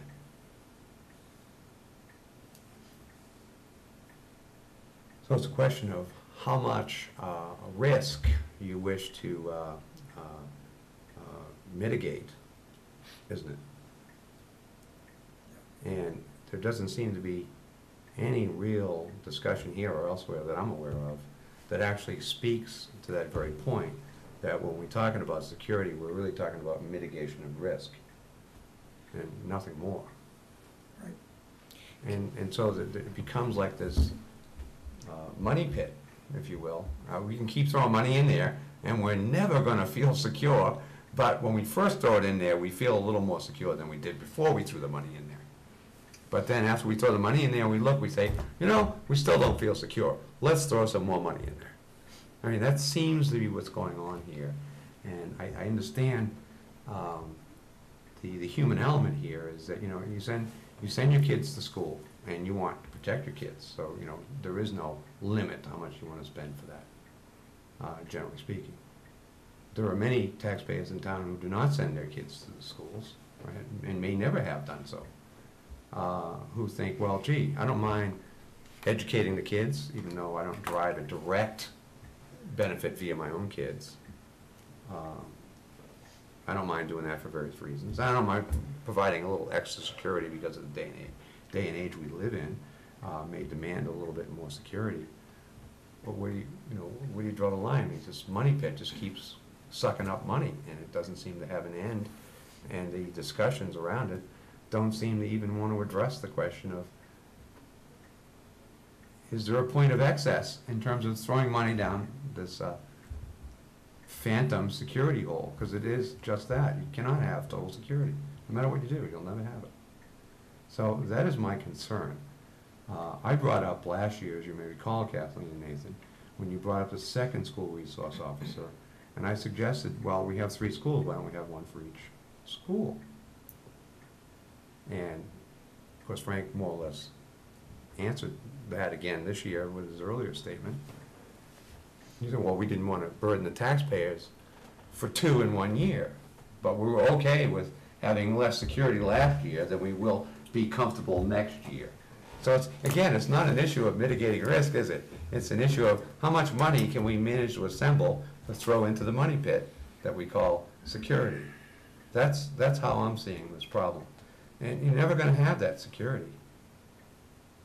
If we really want to have our kids secure, frankly, we'd issue every student a personal bodyguard to take him from his house to the school, stay with him throughout the school, and then be sure he returns safely to home. Even then, we wouldn't have total security, would we? But it would be far more secure than anything we're proposing or even thought of, is it? And it's way too expensive to do. That's why we don't even talk about it. But we will keep inching our way toward that eventually, that eventuality, because we keep having this human need to pursue something that doesn't exist, which is total security. So where does it stop? That's a matter for each of our consciousness to deal with, in my mind. And in my mind, I look at the history. I went through, I believe it was the Washington Post last year after we got done dealing with SAU 90. The Washington Post had done an extensive article on the history of school shootings and all this other stuff going on over the past 20 years in the United States. All right? You know how many school shootings we had in New Hampshire? 0. So there's no Parkland history here at all. There were several in Florida, by the way. How many do we have in Massachusetts? 0. How many do you have in Maine? 0. How many do you have in Vermont? 0. We had 1 or 2 in Connecticut. That's it. So we keep going, hundreds and thousands of miles away to take an example to generate in us a fear that we need to do something. And I think it's just an illusion. Just as sure total security itself is an illusion. So I guess that's all I'm going to say on that matter. And I guess you can figure out how I'm leaning on this article. And since you've already spoken on this, right? I have something else to say. Mr. Moore has not spoken. Go ahead. Thank you. I would like a little clarity. I know you two can do it for me. In reference to the $100,000, and then you pay the police department, but yet school ends sometime in June and starts up in September, so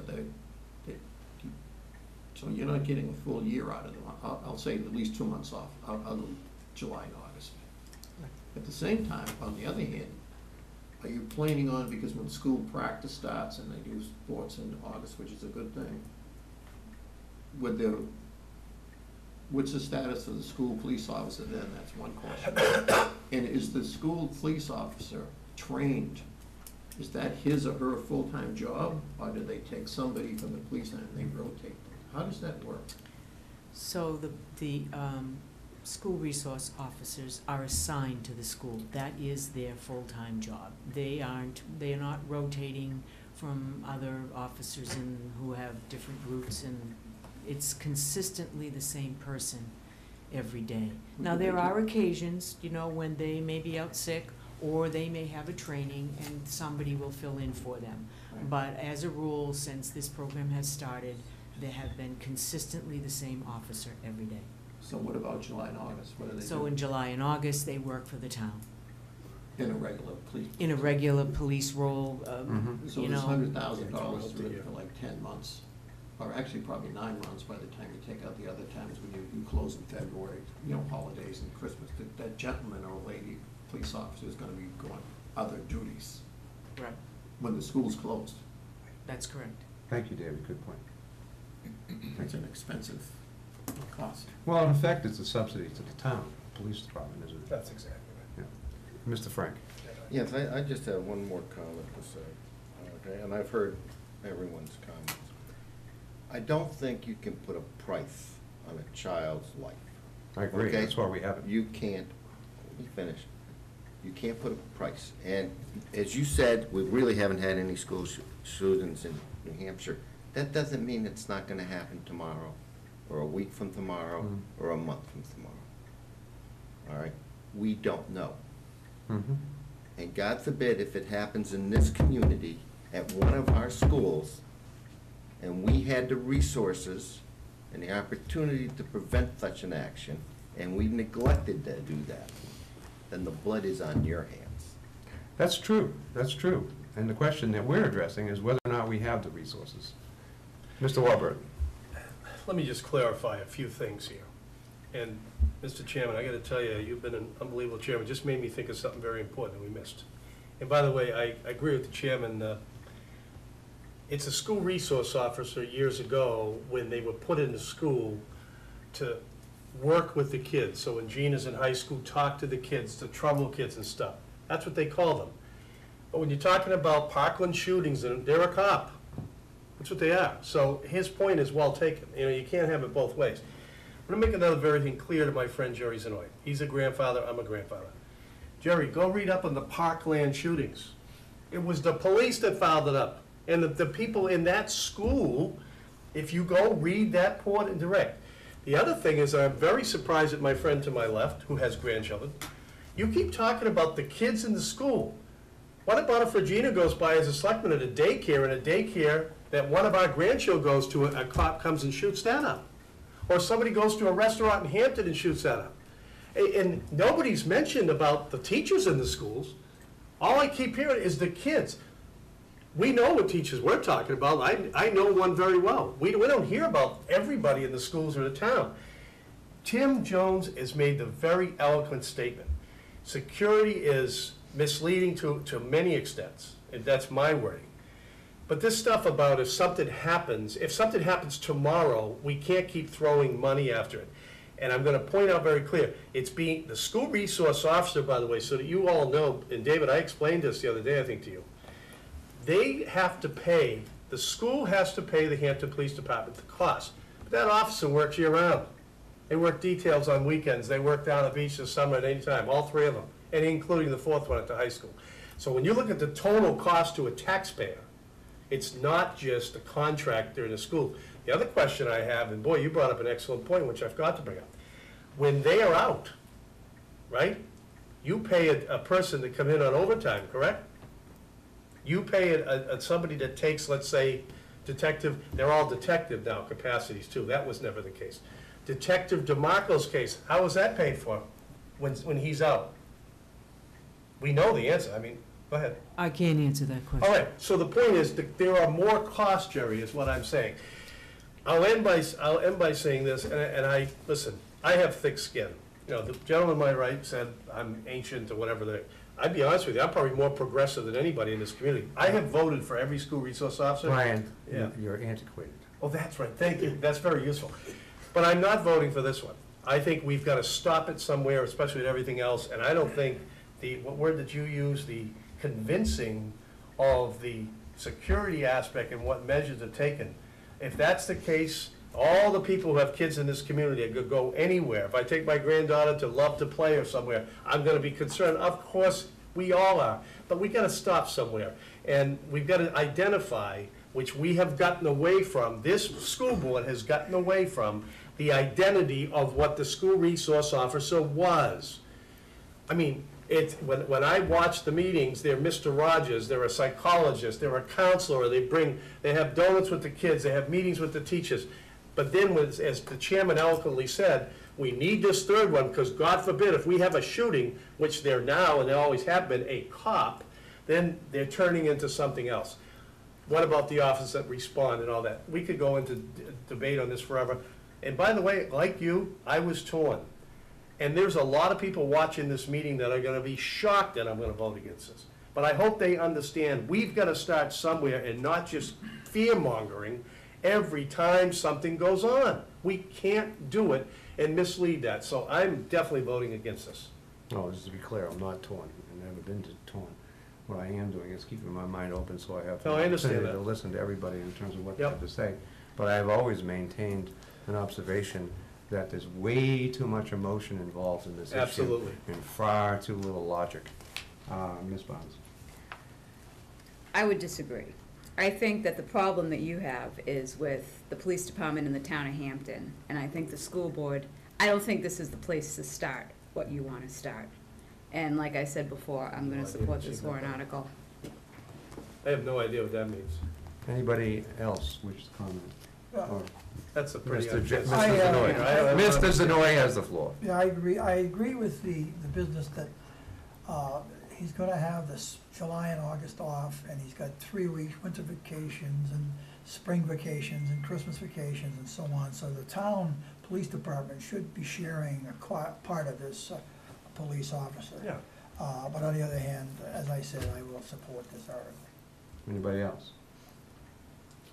Mr. One Frank? last comment in regards, I take it we've just started recently getting bills, or they're in the process of billing us, so we don't know if they're billing us for the time that they spend doing town business, okay? We haven't fulfilled that for a solid year yet. We understand it. So, you know, your speculation and that, oh, we're paying for a cop on the town, is, we're not certain of that yet, okay? We have been getting bills, we're looking at that, we're estimating that, but the bottom line is, the resource officer was put into the budget as a warrant article on behalf of citizens that have kids that go to the school, okay? That's what it was done for. Now, you may have people that talk to you, Brian, and tell you we're spending too much money in this and that, but the people that have kids that go to school, and as well as teachers, that Thank you. resource officer is there to protect life and property of the taxpayer. Right. Amen. Right. You all set, Frank? That's it. I believe the entire police department is there for that very reason. It's the response Frank? time. Correct. I believe the entire police force is there to protect all of our lives and property. So, yeah, you're repeating their credo, I guess. Only you're specifying it to schools in particular. Anybody else? I see none. I assume we're all ready to vote, and we're all gonna have passionate hand raising, I suppose. All those in favor of recommending the additional cop in the school, raise your hand. Zanoy, Frank, and Barnes. All those opposed? The rest of us.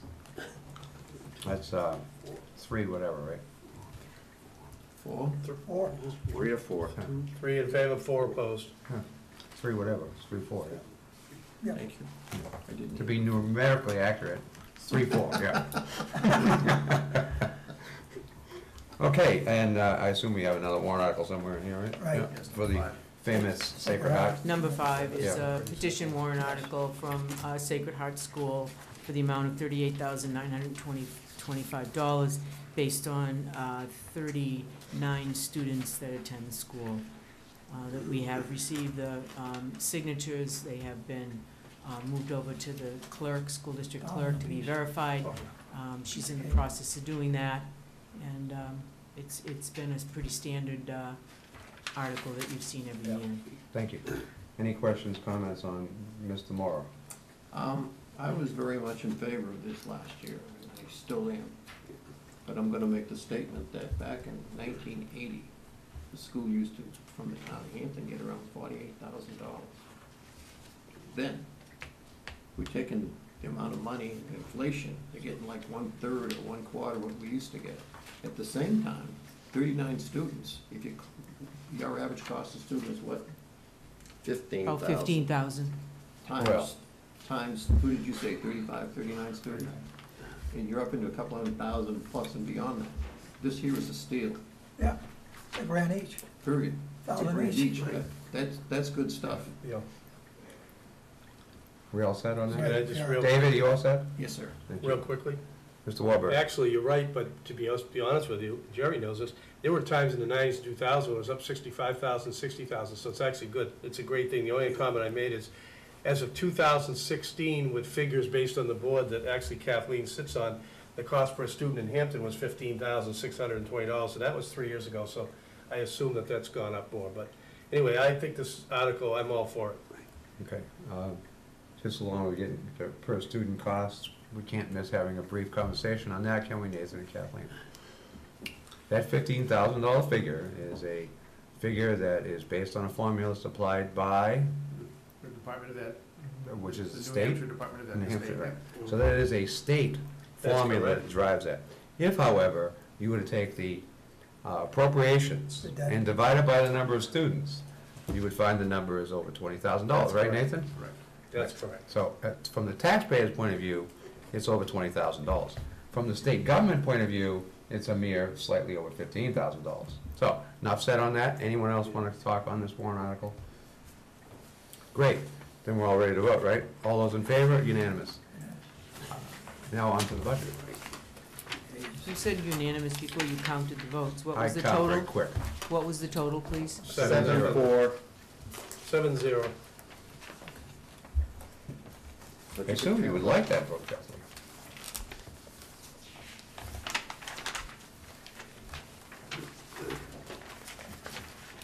Now we're gonna do the budget. So, what is the budget number, Nathan?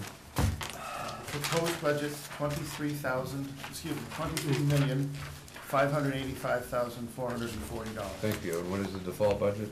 $23,387,188. And what is the delta? The difference is $198,252. Okay. Any questions on the budget? Mr. Walberg? Yes, well, the total increase represents, just under $200,000, right? So, let me make some quick comments on this. And I originally was going to make some amendments, I'm not going to. But I have some comments I'm gonna make, and, for doing my homework. On December 4th, you came into this meeting, and I made a lot of discussion and questions about staffing, and how we had given you the addition 2 years, and now we're looking at special ed, additional interventionist, custodian, on and on and on. I asked that evening to your school board rep, to my left, and it's on TV, to go back to your board to see if somehow we could do some warrant articles. And why that's important? Because these are full-time positions now. And with everything going on, we don't seem to be going down. On December 11th, 17 minutes into your meeting, after Chief Sawyer came in to talk about the school resource, or what, I forget what it was about. I think that's what it was about. Chairman Shepherd wasn't even given the chance to finish his statement when he said, I would like to hear reports from my board on the committees. He looked at Mr. DeLuca and said, do you have a report, this is on TV, on the budget, he wanted to finish and say committee. Okay? Mr. DeLuca's response, which I wrote down, was, quote, "I would like to reserve comments on the budget in non-public." That's illegal. You can't do that. The public discussion on budgets, I was shocked of my longtime friend Chairman Shepherd didn't catch him on that. Your comment, Chairman Shepherd, was, okay, remind me later. So not only was the discussion, and I'm more concerned if the request that I had was brought up in non-public, that's even more of a concern that I have. The second concern I have is. Hold on a second. All right. Does anyone want to respond to that statement? We can accept it as a true statement then, yeah? Oh, Okay. that was a true statement. Okay, great. We're all agreed that that's a factually correct statement by Mr. Warburton. Please It's right proceed. off the TV. And the reason that's important, I want to be able, as I have through the years, you know, for somebody who has been a big part of this community and proposed and voted for budgets, be able to support a budget. And I've been a proponent of the schools. However, like Mike Pluff with the town or me with the schools, or when we ask requests of people to kind of reconsider, the comment that you made to me after the meeting, when I asked you about it, you were like, no, we're not gonna do anything about it. Well, okay, so that's fine, but I just want the No, public. no, let me clarify. Well, wait a minute, let Hold me on, finish Frank. first. Let me finish, because if that's the case, then I, as the person I am, will go individually to each school board member on the phone this week and ask if you ever brought that up. I'm gonna stop it there, I just wanted to make that clear. But because of that, I'm gonna go back again to what I said about the school edition in 2017. And there were comments made at public hearings and meetings by the administration of school, even by the school board. And some of the members made points like, we are gonna do our best, and we really need this, we need this edition, and we're gonna do this and do that. The year after, I think you handed, and I don't have the figures in front of me, gave back to, I don't know, 450,000. This year is what, 200,000? Okay. 290, yeah. So we hand back our money every year, so we mislead on that part. But the point is, that's important here is, there was no consideration given to us. And even when asked about the budget committee reports, the comments and the attitude has been, oh, geez, we gotta go to the budget committee. I mean, that's so much. That being said, here's my other issue. We have heard on many different occasions how important our kids are. Isn't it great? We love our kids. There's nobody here that doesn't love our kids. My two daughters graduated from these schools and went to Winnicott. I went to Catholic school. They had a great education. But then I hear we need this new position, this FTE 56,000. We need this interventionist, by the way, which was what happens when you fill a grant position for a year and you come back the next year and we need it. Just so that you know, when I hear comments made about me talking to people about who I've spoken to about school resource officer, you all would be very surprised on this community who absolutely salutes me bringing up going against these positions. So all I'm saying is, you wouldn't be surprised, actually, maybe you would. But the point is, where does it stop? When do kids help other kids? All I keep hearing is, we need a teacher for this, we need an aide for this, we need a psychologist for this, we need a guidance counselor for this, we need this to assist this, we need an aide in class 6. And I'm gonna end by saying this, because here's the compliment I'll give to Mr. DeLuca and the school. Last night, I was actually excited. It was the first time I've heard the word teacher mentioned in a scenario about the early release programs, which he was right, and really thinking about our teachers that need. Everything else is just more and more and more of administrative, full-time positions. And the only other thing I will add, for Mr. Zenoy's benefit, we were promised at SAU 21, we were gonna save money when we got out. Please tell the public right now that the SAU 90 budget is way more than what SAU 21 was. That's all I'm gonna say. I'm very disappointed in and it shows the respect that they don't have, and I've seen some of it tonight, towards somebody who's been on boards in this town for over 30 years, and I won't forget that. But I will tell you one thing, there's a lot of people in this community who you never hear from. a lot of parents of young kids in this community who agree with our philosophy, and they want a good budget, but they're just saying to themselves, more and more and more and more. I think this budget is, again, I don't think it's gonna be supported by many people. $200,000 less is the default budget than the proposed.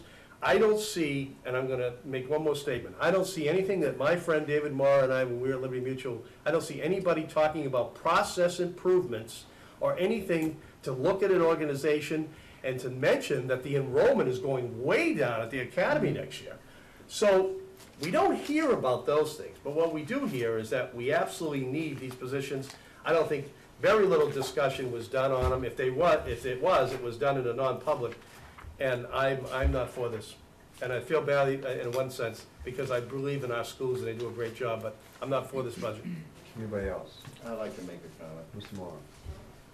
Question brought up there, do you have any, each year since I've been here, the taxes go up, some years not, actually about 10 years ago, taxes went down. That's right, it did, 10 years ago. But generally speaking, taxes going up. And when I was at Liberty, as an example, that Brian, when he was there at the time, and I think he was, but anyway, when our managers of a department over about, you could have 100 people, 200 in your particular area, and the CIO said, this year, everybody gets cut 10% out of their budget. And you just lost 10%. You had to get rid of the fat, get rid of the people being whatever, look into more process improvement is really the thing. Is there any way you could do things more efficiently and save money and actually get ahead of yourself? And every time we had the 10%, nobody got fired. We cut the budget down, we cut out the waste, I don't know where the heck the waste was, but maybe it could have been going to this or that. Generic question, what do you have on your background skill sets that as you go forward, you're looking at things that might help to keep the budget down for the school system versus, see, because what happens here, we just raise the taxes for the taxpayer. Well, eventually some people are getting really a lot hurt. And some people are being forced out.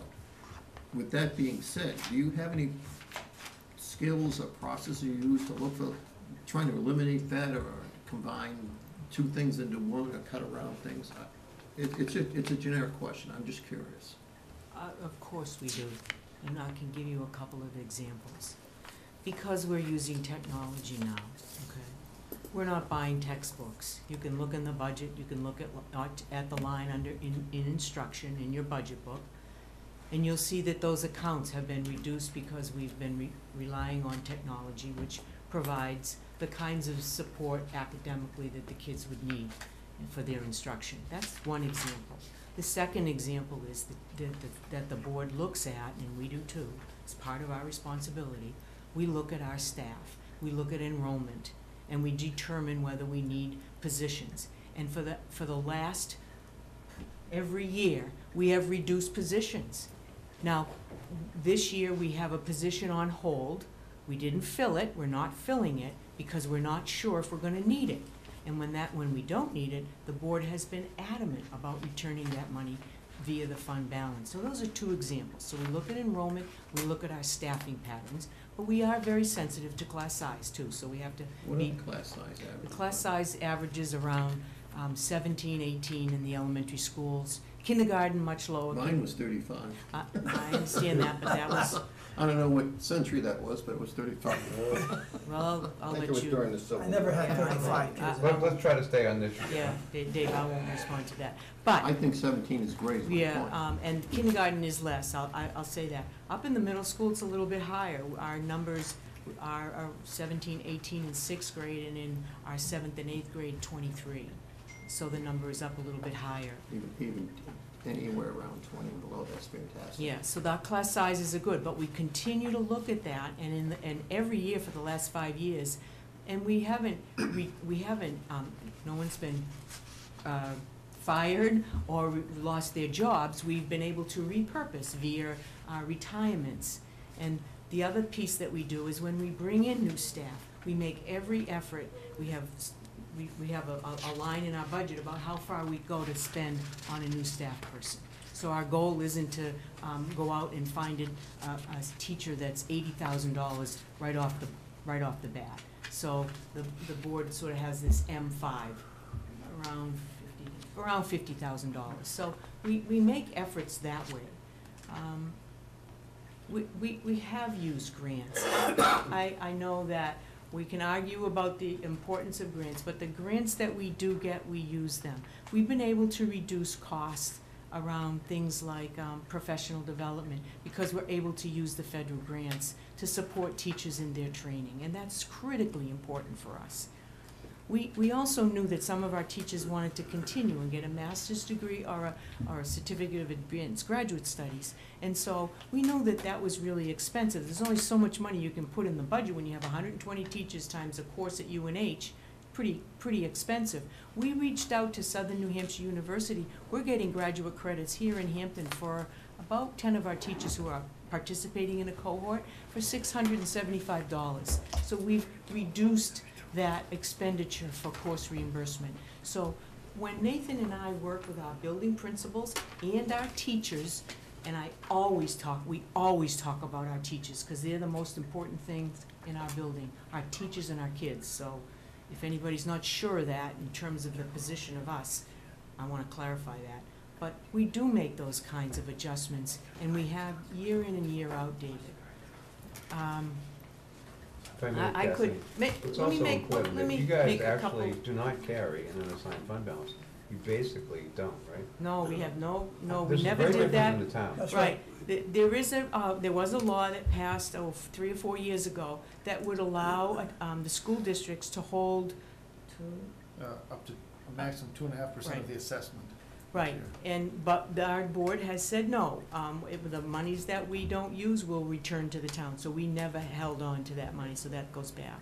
But let me give you a couple other examples. Every year, Nathan goes through and looks at all of our benefit packages. I'm talking about life insurance, long-term disability, workers' comp, all of our liabilities and all of those kinds of insurance programs, and negotiates and barters and to bring down those prices, and we've been able to do that.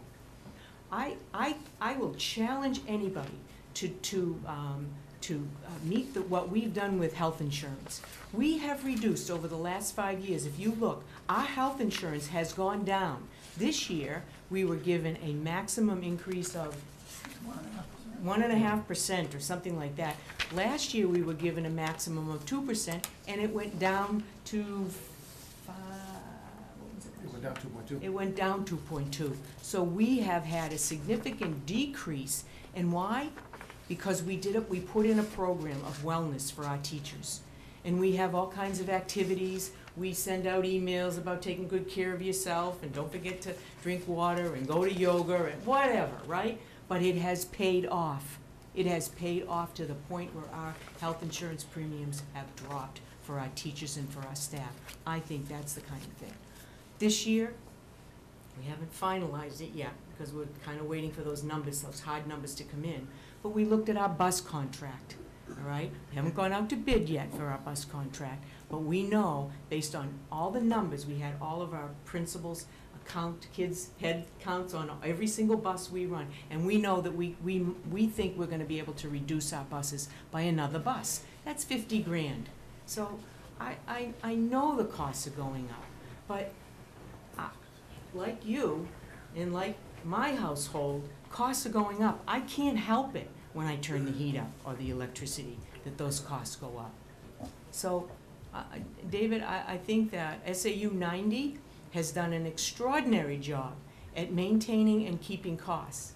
And would you like to share what you did for that? We just make aggregate. I mean, I try to run a pro forma to look at multiple years to have a sense of where we're headed, and then I do a look back. The bond payment, the debt service on the project is significant.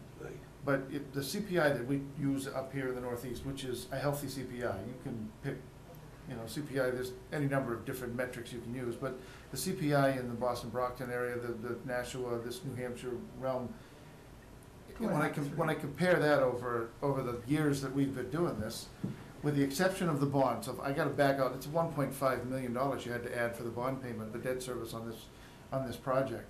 If you back that out, our budget has run lower than the CPI has for these years. And so it's a good metric. We certainly blow the metric away, obviously, when you add in the 1.5 million, because that is real money and it has to be raised, and it's been part of part of what we've done. But we do try. We do go back and revisit, and there's a number of a significant percentage of the pages that you might look at, the accounts you look at, are discretionary lines for this supply and this equipment and this.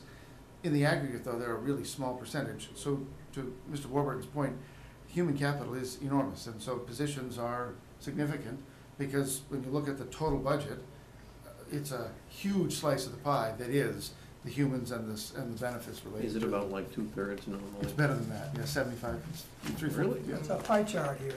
I don't know if it's in there, is it in there this year, Jerry? The Like, important point of Dave's question was whether there were process improvement methodologies in place, and you have demonstrated there are systemic processes in place that address process improvement in a variety of areas, and we don't need to list them all. We don't need to cross the Ts and dot the Is on any one of them either. But that does answer your question, right, David? Yes, it does, thank Okay, is you. there any other questions? Great. Mr. Frank? Thank you. I'd like to just point out a couple of things. I mean, Mr. Warburton made a pointed fact with me. Two things. Number one, this increase that we look at of 198,000 is being driven by a couple of factors. Number one is the special ed. All right, our enrollment isn't dramatically dropping, Brian. It's been level for the last 4 or 5 years. There's been a substantial increase in special ed students in our system. All right, the cost of providing services, which we are required to do so under federal law, we have to do it. Our pre-K program has increased dramatically. We discussed this yesterday, if you spent time looking at everything I discussed, okay? We're looking at ways to offset some of those costs. But regardless, most of those costs are being driven by special ed. The second phase of it, Kathleen noted, is yes, we are reducing the cost of transportation. There is a piece in there for transportation, okay, which is a contractual obligation that we have to look at, and we have to provide transportation to students. Now, my final say is, yes, I did go into non-public because, Brian, I needed to tell the board that there was, and I'll quote, there was issues on your platform with the police department over certain issues that have developed, and I was trying to keep a privacy situation from developing, okay, the letter, okay? I was trying to do the right thing, okay? Apparently, I may have erred, and I should have probably brought out all the issues and the grandstanding with the police department and everything else. My apologies. Okay, are you done, Frank? Yes, done. Frank, it's, I think the point on the public versus non-public sessions is that the public has a right to hear the deliberations, especially with regard to comments from other public bodies. If you have criticisms, I understand that. I understand. and assure you that there isn't any body in this town that doesn't have a public criticism, even many private criticisms to make of the budget committee. We're, after all, the one committee that is standing between, in front of the taxpayer, who doesn't have the opportunity to raise the tough questions and suggest that the answer ought to be no. Everyone else is basically, oh, that sounds good, yeah, that sounds good, that sounds good. We are the only one. So naturally, we are the ones subject to constant criticism. And we don't, do we, Mr. Warburton? We do not take it personally. We're just trying to do our job. And we And I recognize understand our that. job is, part of our job is to be abused in public. Oh, no. And Frank, I have the floor. So, while we enjoy being abused in the public, we don't necessarily welcome it. But it's far, far preferable to being abused privately and having to wonder if that's a knife in your back or a mere mosquito. So, No, I was referring to, I but was more referring importantly, to the Frank, letter. I have the floor. More importantly, the public themselves needs to hear a body criticizing whatever, especially another body. Shouldn't be taken into non-public. Should not. The public needs to know. If a body is not performing their function, it's subject to public discussion. And the voters have an opportunity to hear it and make their own judgments. Right? And so I think that is the pebble in the shoe, if you will, that Brian was highlighting. And it wasn't anything personal, as far as I could tell.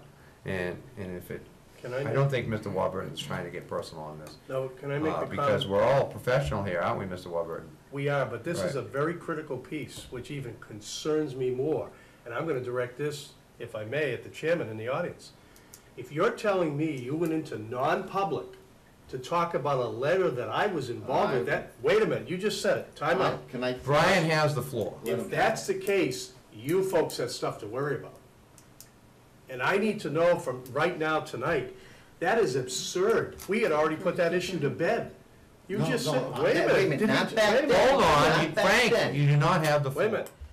December 11th, that issue had been gone 3 weeks prior. This is the night we're talking about. You just stated, and I'll watch the replay, you just stated that you went into non-public and was trying to be nice to talk about the letter that came. No, I was- Wait a minute, wait a minute, let me finish. You just said it.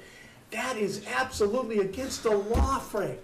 You have no right to talk about that with the school board in non-public, as he just said. I think we need to ask, I need to see minutes of that meeting. That's absolutely absurd. I'm surprised the chairman allowed it. Brian, are you all set? I'm done. I didn't bring up the law.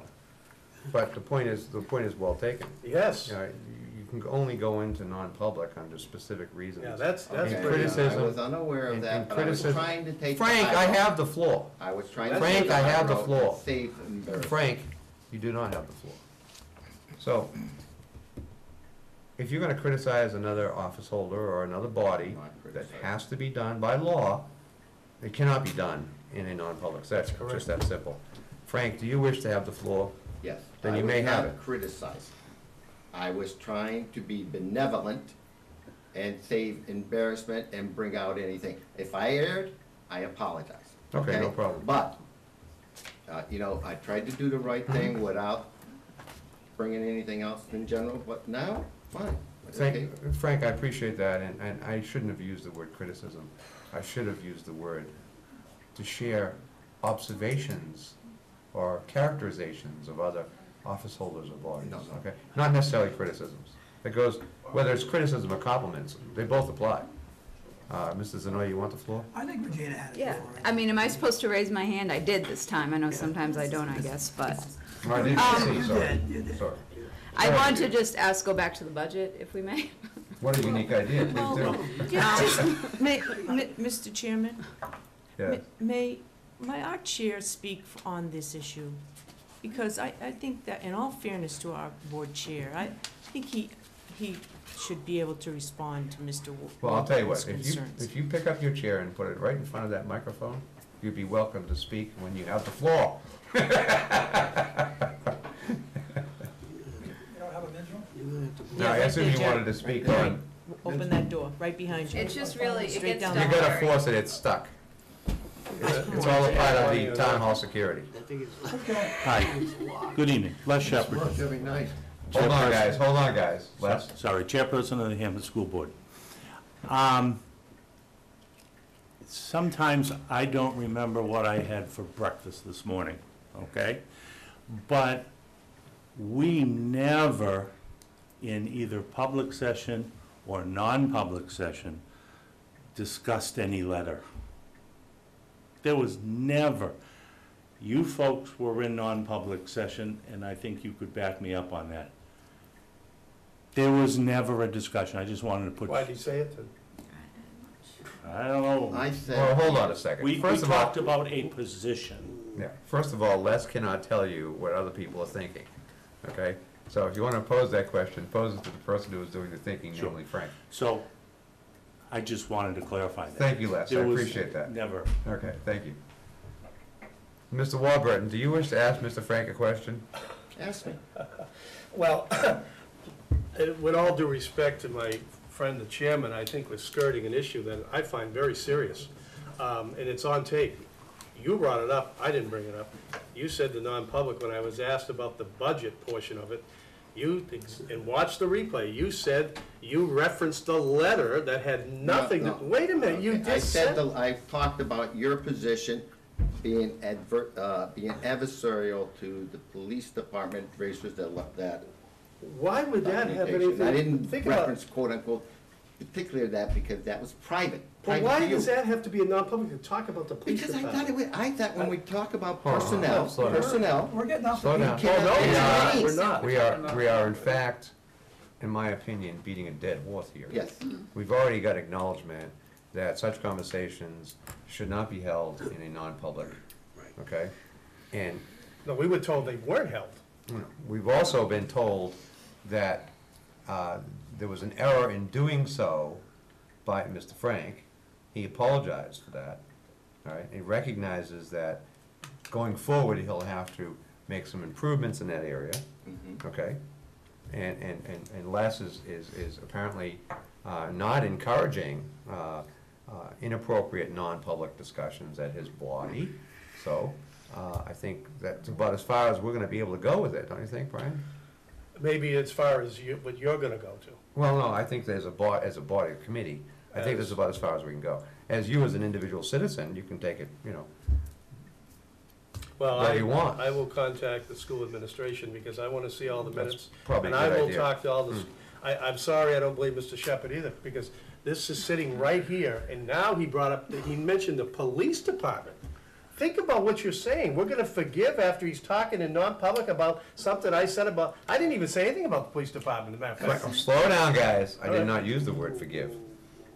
Okay? I was just trying to characterize the whole, summarize the whole conversation, because we've come to a natural end of it in this body at this time.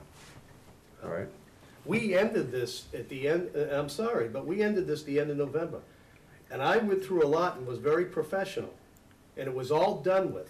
And then on December 11th, it's brought up in a non-public, I think it's a very serious violation. We can't just let it Yeah, go. yes, but we have no enforcement authority in this area to begin with, as a body.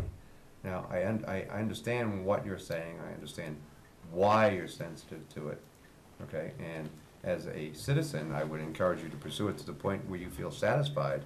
But this committee really cannot take it much further than we've already done in terms of discussing it. Okay?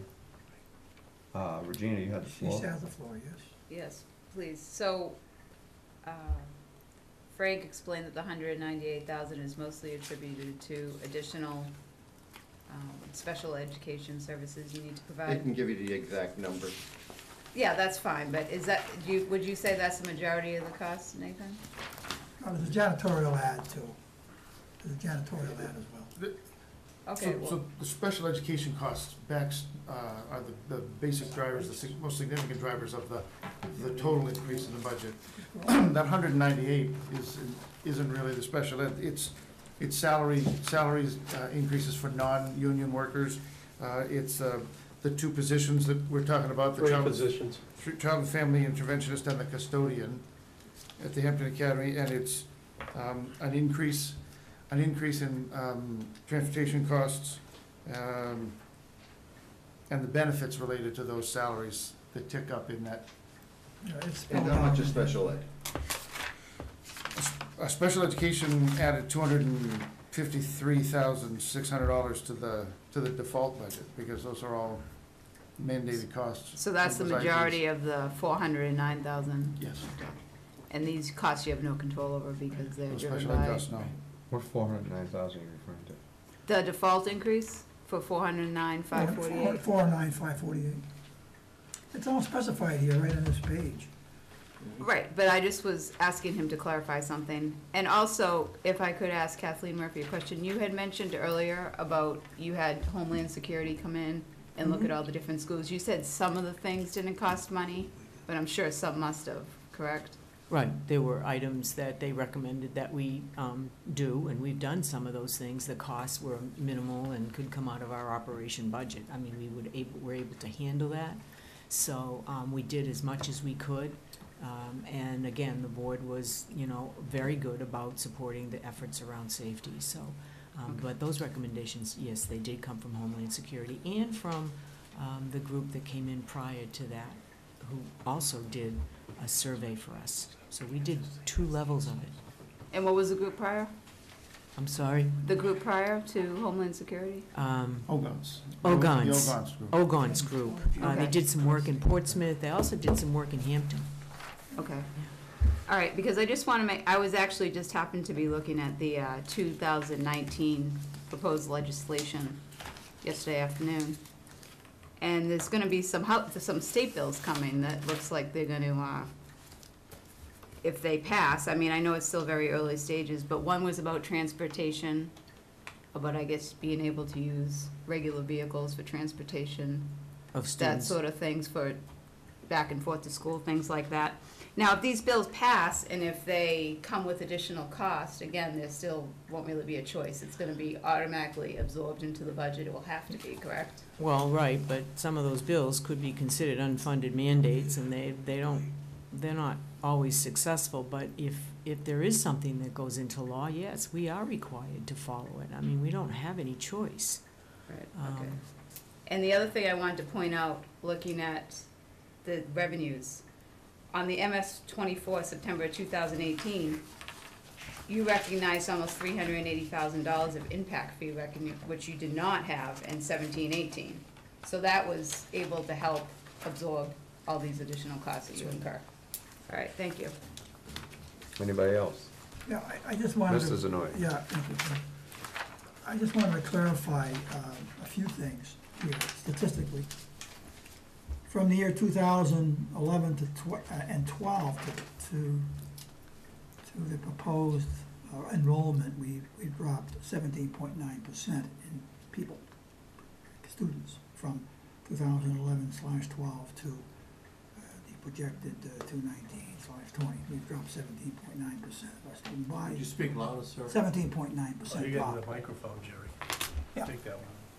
17.9% drop in students from 11/12 to 19 and 20. From last year to this year, or from the last budget to this budget, we've dropped 2.4%. So there's a trend, that's for sure. And you know, I don't know where it's going, the whole state is experiencing, it's just not SAU 90. The whole state is experiencing the drop off. Japan's experiencing it too. And then, so basically, to me, we're looking at this and how it's explained. The bulk of the increase then is around 2 positions. The janitor position that is supposedly needed because of the addition that we put on with the gymnasium, which is a large gymnasium, which is a nice gymnasium, and that whole wing with the arts and the music and the auditorium, that whole business there. They apparently need a janitor to take care of that.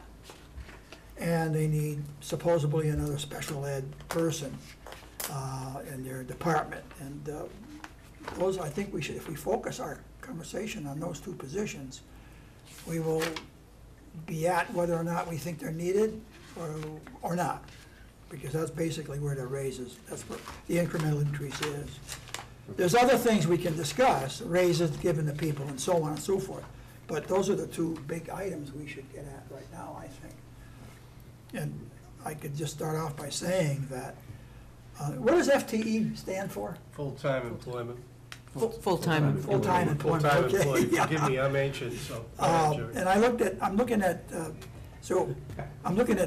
page 2120-2, I think that's what it is.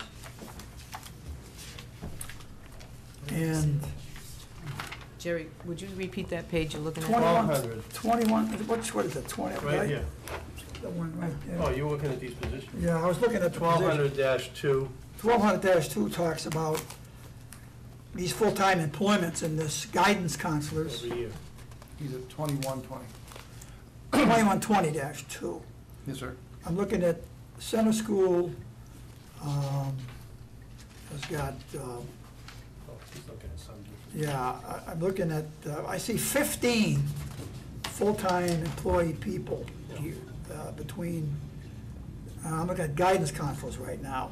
And I guess I don't understand the difference between There's four. 15 asking for, you've got 15 asking for 16 full-time employment people, FTEs, I guess, in the special ed area. And you got guidance counselors that are adding up to some number, 4, I think, right? 1 in Center, 1 in Marston, and 2 in Academy. And I guess I don't understand the difference between the guidance counselors and the FTEs that you're asking for here, especially with this increase, this incremental increase. Guidance counselor versus the township family. This So- proposed addition of the, Do you want to give an Do you- opportunity to give clarity on that? Is there another question, Yeah. Jerry? Go ahead. You want me to, you want me to, Yeah. okay, sorry. So, Jerry, there is a difference in terms of their role responsibilities. They're all guidance counselors. The family counselor, family interventionist is a counselor. She is doing the same work as our guidance counselors, except her area is more focused, and she's focused on, shaking our head, she's focused on youngsters who have experienced trauma. So she's working with youngsters who, for a variety of causes, have suffered significant trauma. And we know that trauma impacts student learning. oh, yeah.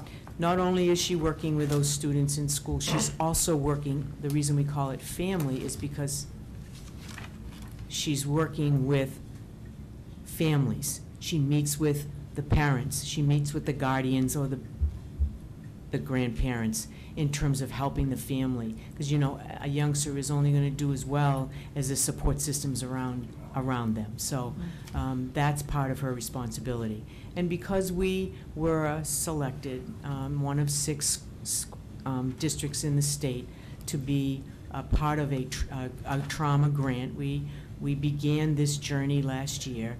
And part of her salary last year was paid for by the trauma grant. And when we came to the board in the spring, we expressed our concerns about the work and the need for that work. Jerry, we're seeing more and more youngsters with some severe mental health issues, kids who have been traumatized because of the opioid crises. So we needed to provide support for those youngsters while they're in school. In addition, Jerry, through the trauma grant, we've trained all of our teachers so that now they have a deeper understanding. You know, they understood what trauma was, but we provided them with a number of hours to understand the impact of what trauma does to learning. You know, when a kid is traumatized and they've just dealt with something that happened, and whatever that would be, and all you have to do is read the local paper and you'll know, we know that that will impact their learning. And because of that, we brought that position to the board, asking for their support as a full-time. Again, I think the issues around trauma and dealing with kids with mental health issues is huge right now. And it's sort of the elephant on the table. It's an area that we really haven't addressed. We've had school counselors, but they don't get into some of the real difficult, deep, because they have a lot of kids on their caseload. So her focus is, her work is very focused on these kids with trauma. And she has kids in all 3 buildings. And she also does some work right in the classrooms alongside with our teachers, doing some activities with our youngsters. And I don't want to get into that, but I could tell you all about the activities they do, but I think that's overkill. But the one you're asking for this budget period is for experimental learning program? Experiential. No, that is the family interventionist. That's part of the guidance. But that's what you're asking for? It's a different one. Yes. Yeah. I'm asking for that, yes. And Now, that's, yeah. don't get confused, because the family interventionist is one position, but the experiential program are for some severe youngsters that we have been, frankly, out-of-district placements. So our special ed director proposed to bring a program inside Hampton Academy. We're not asking for another teacher. We're going to be using one of the teachers that is already on and employed at Hampton Academy. There is not an additional teacher. we're adding one for that, to Yeah. build that program. Yeah, that's what it We- says. That's what I said earlier. Because we've got a backfill to replace that one. To replace the special Right. ed teaching, But all we're, right. but we're. Okay, but I'm we're- sorry, but Jerry, we're I was avoiding wrong all on those- that, I'm We're sorry. avoiding all those out-of-district tuition costs. That's what it was. I'm sorry, Jerry. By this program, the experiential program, we're able to keep kids home in their home school and not put them out in out-of-district placements, and as you know, at a significant cost. So that's how we kind of pay off that position, by not having to spend those monies. I mean, we have youngsters that, you know, their tuition is over $100,000, Yeah. and you know that from your Yeah, experience yeah. on the board. Thank you, Kathleen. Yeah, We're sorry all for set that. now. Can I make one quick? Mr. Wahlberg. This is going back 15 years or more. All we hear every year, special ed costs going up. Well, if that's the case, and you know what it's gonna be, why do we continue to add? It can't be both ways. The record is proven in all this, and I will give Nate credit, that these budgets are always well-prepared, and I understand it.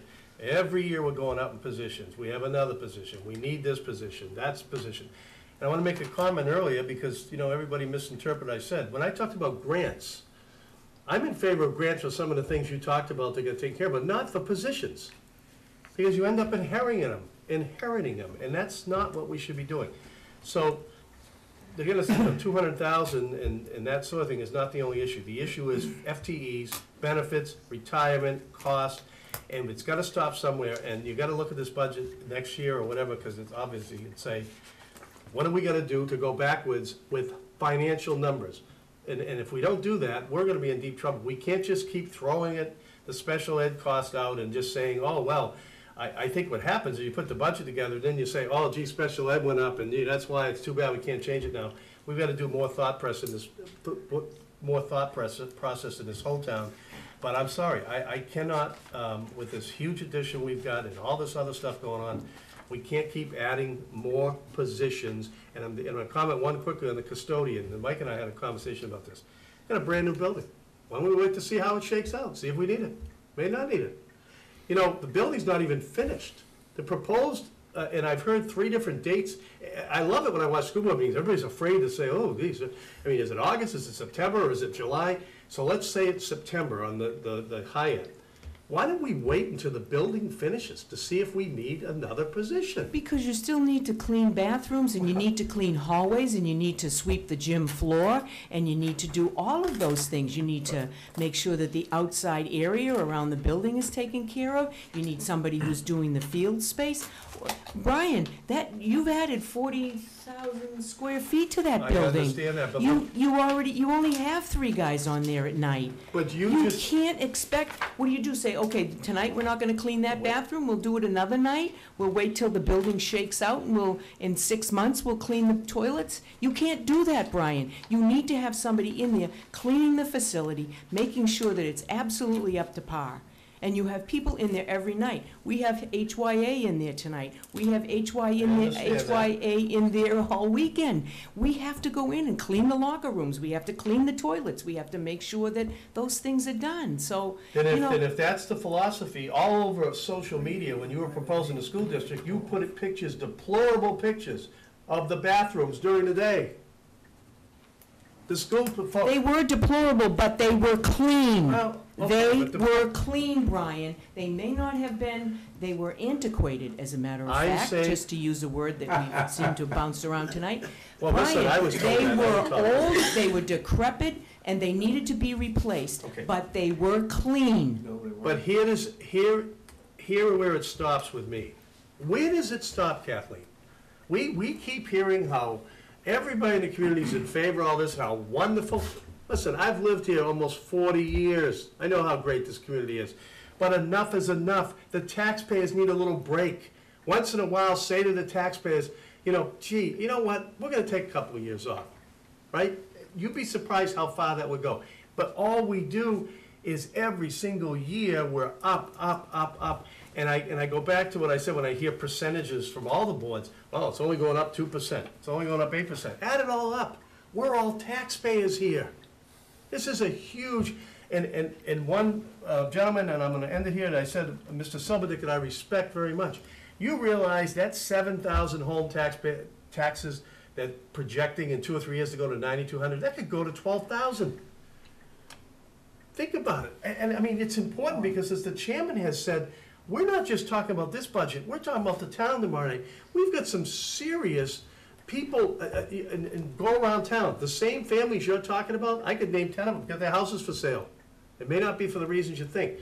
So I have to, my role now is to look out, the committee I'm on now, and I've been on selectmen, as you know, is as a budget committee, and as Mr. Jones so eloquently said, we've got to send a budget to the taxpayers that we believe in, and I don't believe in this. I can't do it. We're not arguing that.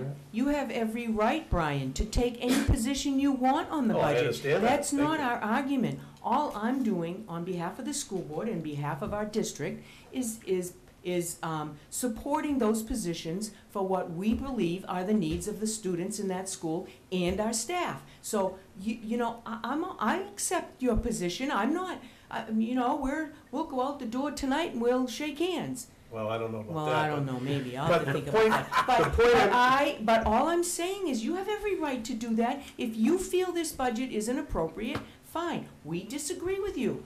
That's the end of it. No, I understand Well, that. Kathleen, I have to be honest with you. I was hoping. Well, you wouldn't be dishonest to me, would you? No, I wouldn't. Okay. You know, All right. ask anybody, I speak All my right, mind you all just the said you were time. gonna be honest. I was actually not hoping for a handshake, I was hoping for a kiss and a hug. No, forget it. But as far as, you know, I understand, and we're here to do the budgets, but what I find interesting, and the public needs to know this, if it's all on record, everything at your board meetings, all 5-0. There's never discussion. I mean, I've heard more from Frank, listen, I watch them all. What I'm saying is, understand where my point is. In the budget season, oh, everybody in favor? Yep. Everybody in favor? Yep. I've heard more discussion by Mr. DeLuca here than I have at the school board meetings. And that's the point I'm trying to tell you. The perception in the community right now is that it's expected. You made a comment tonight, said, oh, the school budget would probably pass anywhere, something like that. Really? So just because it's the schools doesn't mean it's gonna pass. You understand that, right? But you also know that we have been very transparent. We've brought in people, we've met with people, we've talked with PTA, we've met with the Rational Taxpayers Association. Every year Nathan and I talk with them, because we're trying to inform people. We have been transparent about our budget. We've passed out, given information. So, you know, this budget, we're not hiding anything here, Brian. It's all out there. There isn't anything that anybody can't look at and know exactly. And if they have a question, Nathan and I are always available to answer those questions. And Jerry, you know that. Yeah, well, Well, the only, Brian, can I just add one more comment? Yeah, in a minute.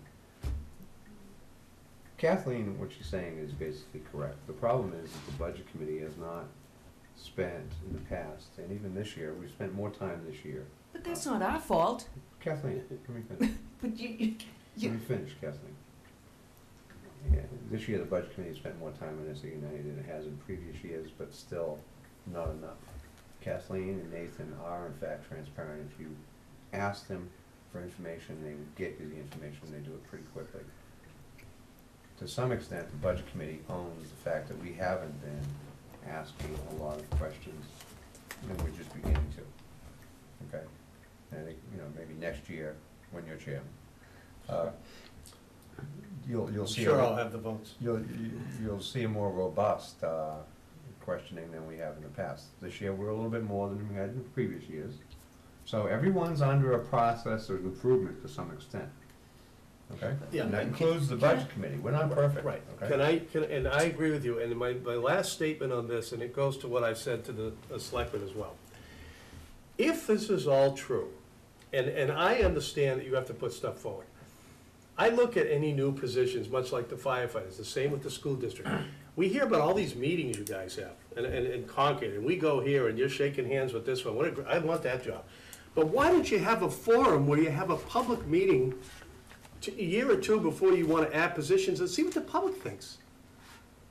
You know, I'm serious about that, because we are at a crossroads where maybe the public doesn't believe that we need all these new positions, you know, and the scuttlebutt is that, so they get a warrant sent to them and say, oh, this and that. Much like I said 20 years ago, we should put a personnel line in the CIP, which the fire department knew about, so that we discuss for years to come in placeholder positions based on needs. And to Jerry's point, and to Tim's point earlier, the enrollment has gone down. So you've got to be able to process improve with the general public and say, because of this, we're going to do that. We may need this, but overall, we're helping you taxpayers. I'm not seeing that. All I'm seeing is, we need this, we need this, we need that. That's all I'm going to say. Well, Then that you kind haven't of- watched that the kind of budget, discussion Brian. We have actually- cut I watched- positions. Hold on, guys. We have cut positions, though. For the last years that we've been in this district, we have cut positions almost every year because of the enrollment. You know, you're making statements, but there is fact. Why is the budget going up then?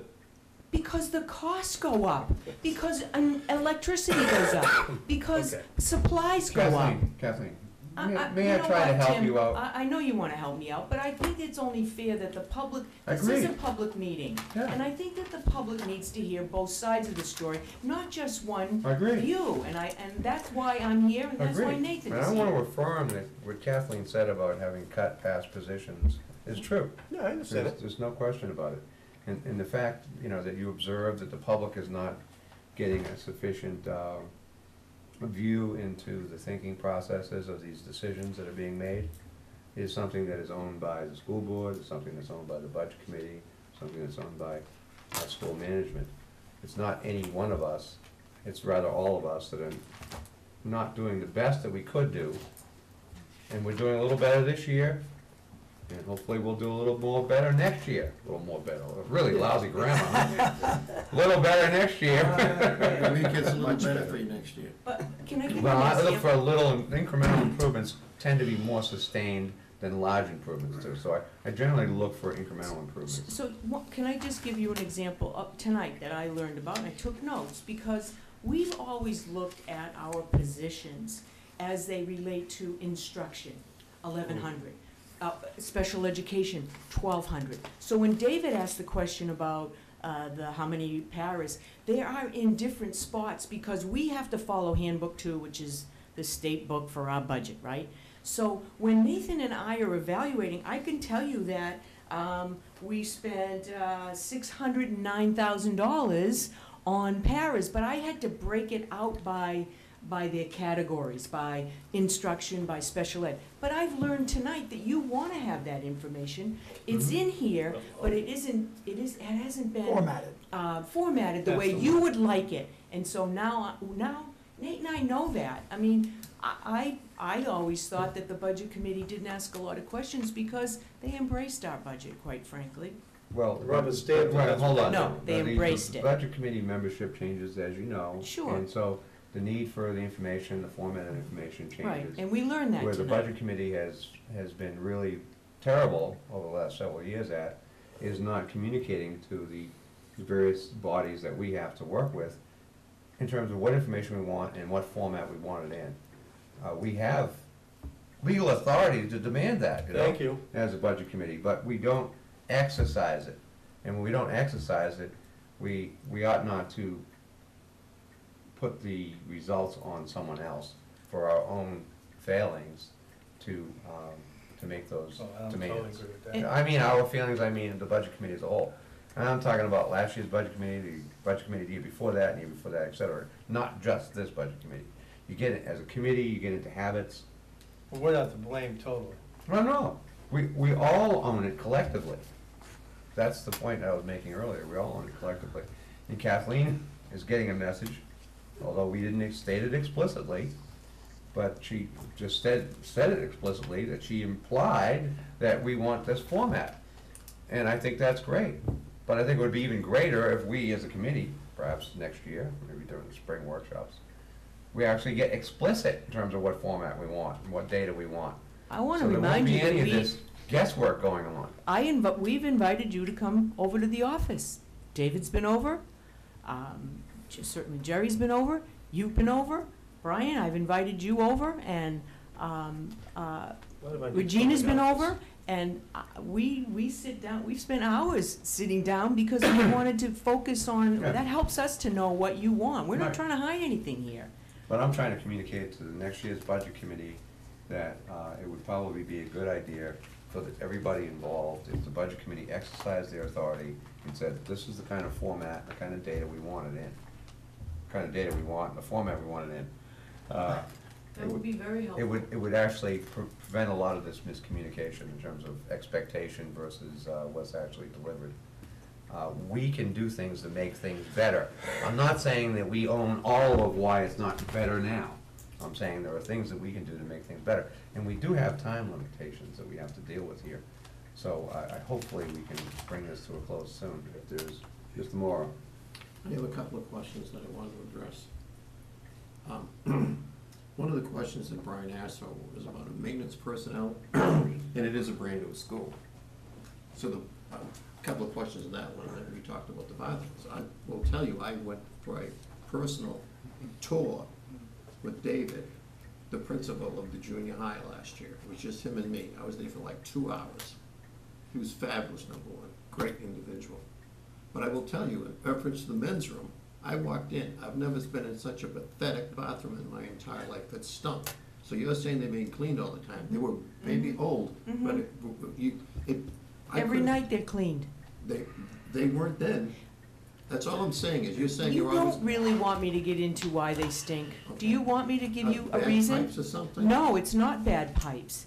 It's the smell of urine that after 45 or 50 years gets into concrete, and there's no way you can get it out. So you're right, they do have an odor to them, and there's a reason for that. And the only way to get them How do they is get to into blast them, concrete? and that's what they did. How do they get into concrete? They have, whatever, I'm just going there. Have you ever worked in a middle school? God, David, you're a man, you can figure that one out. Well, no, not like that, all the way to concrete. All right. You don't have I tape just- now? Well You said. know, I don't wanna get, Okay. Until- Another question I have is, so the maintenance, and one of the things I heard you say, and whatever the others say, is like, I personally went through and knew that that school needed major improvements on many, many fronts. I went to the science rooms and saw those things, I saw thick books hanging, I went to the subdivision down below, which you've gotten rid of and all that. At the same time, I would have to say, it wasn't just the improvements you did, but in a sense, like what I'm hearing, the basketball center is like a Taj Mahal. It's unbelievable. My point being, $20 million would have been sufficient, but it's $28 million. 26. Maybe 26 would have been okay, but it was whatever the number is. 26. 26, I agree 28, but 26, that's fine. That's one of my points being, is if it's all new, but if you make it bigger, you're gonna have to add more personnel. Yet meanwhile, the enrollment over the last 10 years, as Jerry pointed out, has been going slowly inching down. Sure. So the question is, we're putting all that into something that's about anything. So I don't wanna go back too much into time, but one of the reasons you got $1.5 million bond and all this we have to pay is because would've been nice, did we have to do it? Yes. Did I vote for it? Yes. Did it have to be as nice as it is? Not necessarily so, Yeah, I just well, leave it there. I don't But believe I it's. question a new maintenance person strongly, because I would wait We were until talking about you full-time start with the positions. new year and then see what you need. I think it's a good idea. It's brand new. Okay. Thank you. Anything Okay, else? thank you. Mr. Frank? I just want to add or try to clarify what Brian stated regarding grants, okay? We take advantage of grants to help us help students, okay? And, you know, they may be a 1-year grant, a 2-year grant, a 3-year grant, but when we put someone in, like, and let's just assume the interventionist, okay? It's there to benefit kids. When the grant goes away, we can't take those programs away from those kids. We still have to maintain those programs. That's why we do that. Okay. Okay, that's my, You bring up a point that needs to be clarified, because there seems to be some confusion among certain selectmen as well. This budget committee is not opposed to grants. We do not hate Correct. grants. What we do get is suspicion when we hear a grant. It's like, okay, the first thing we want to know is, where's the strings?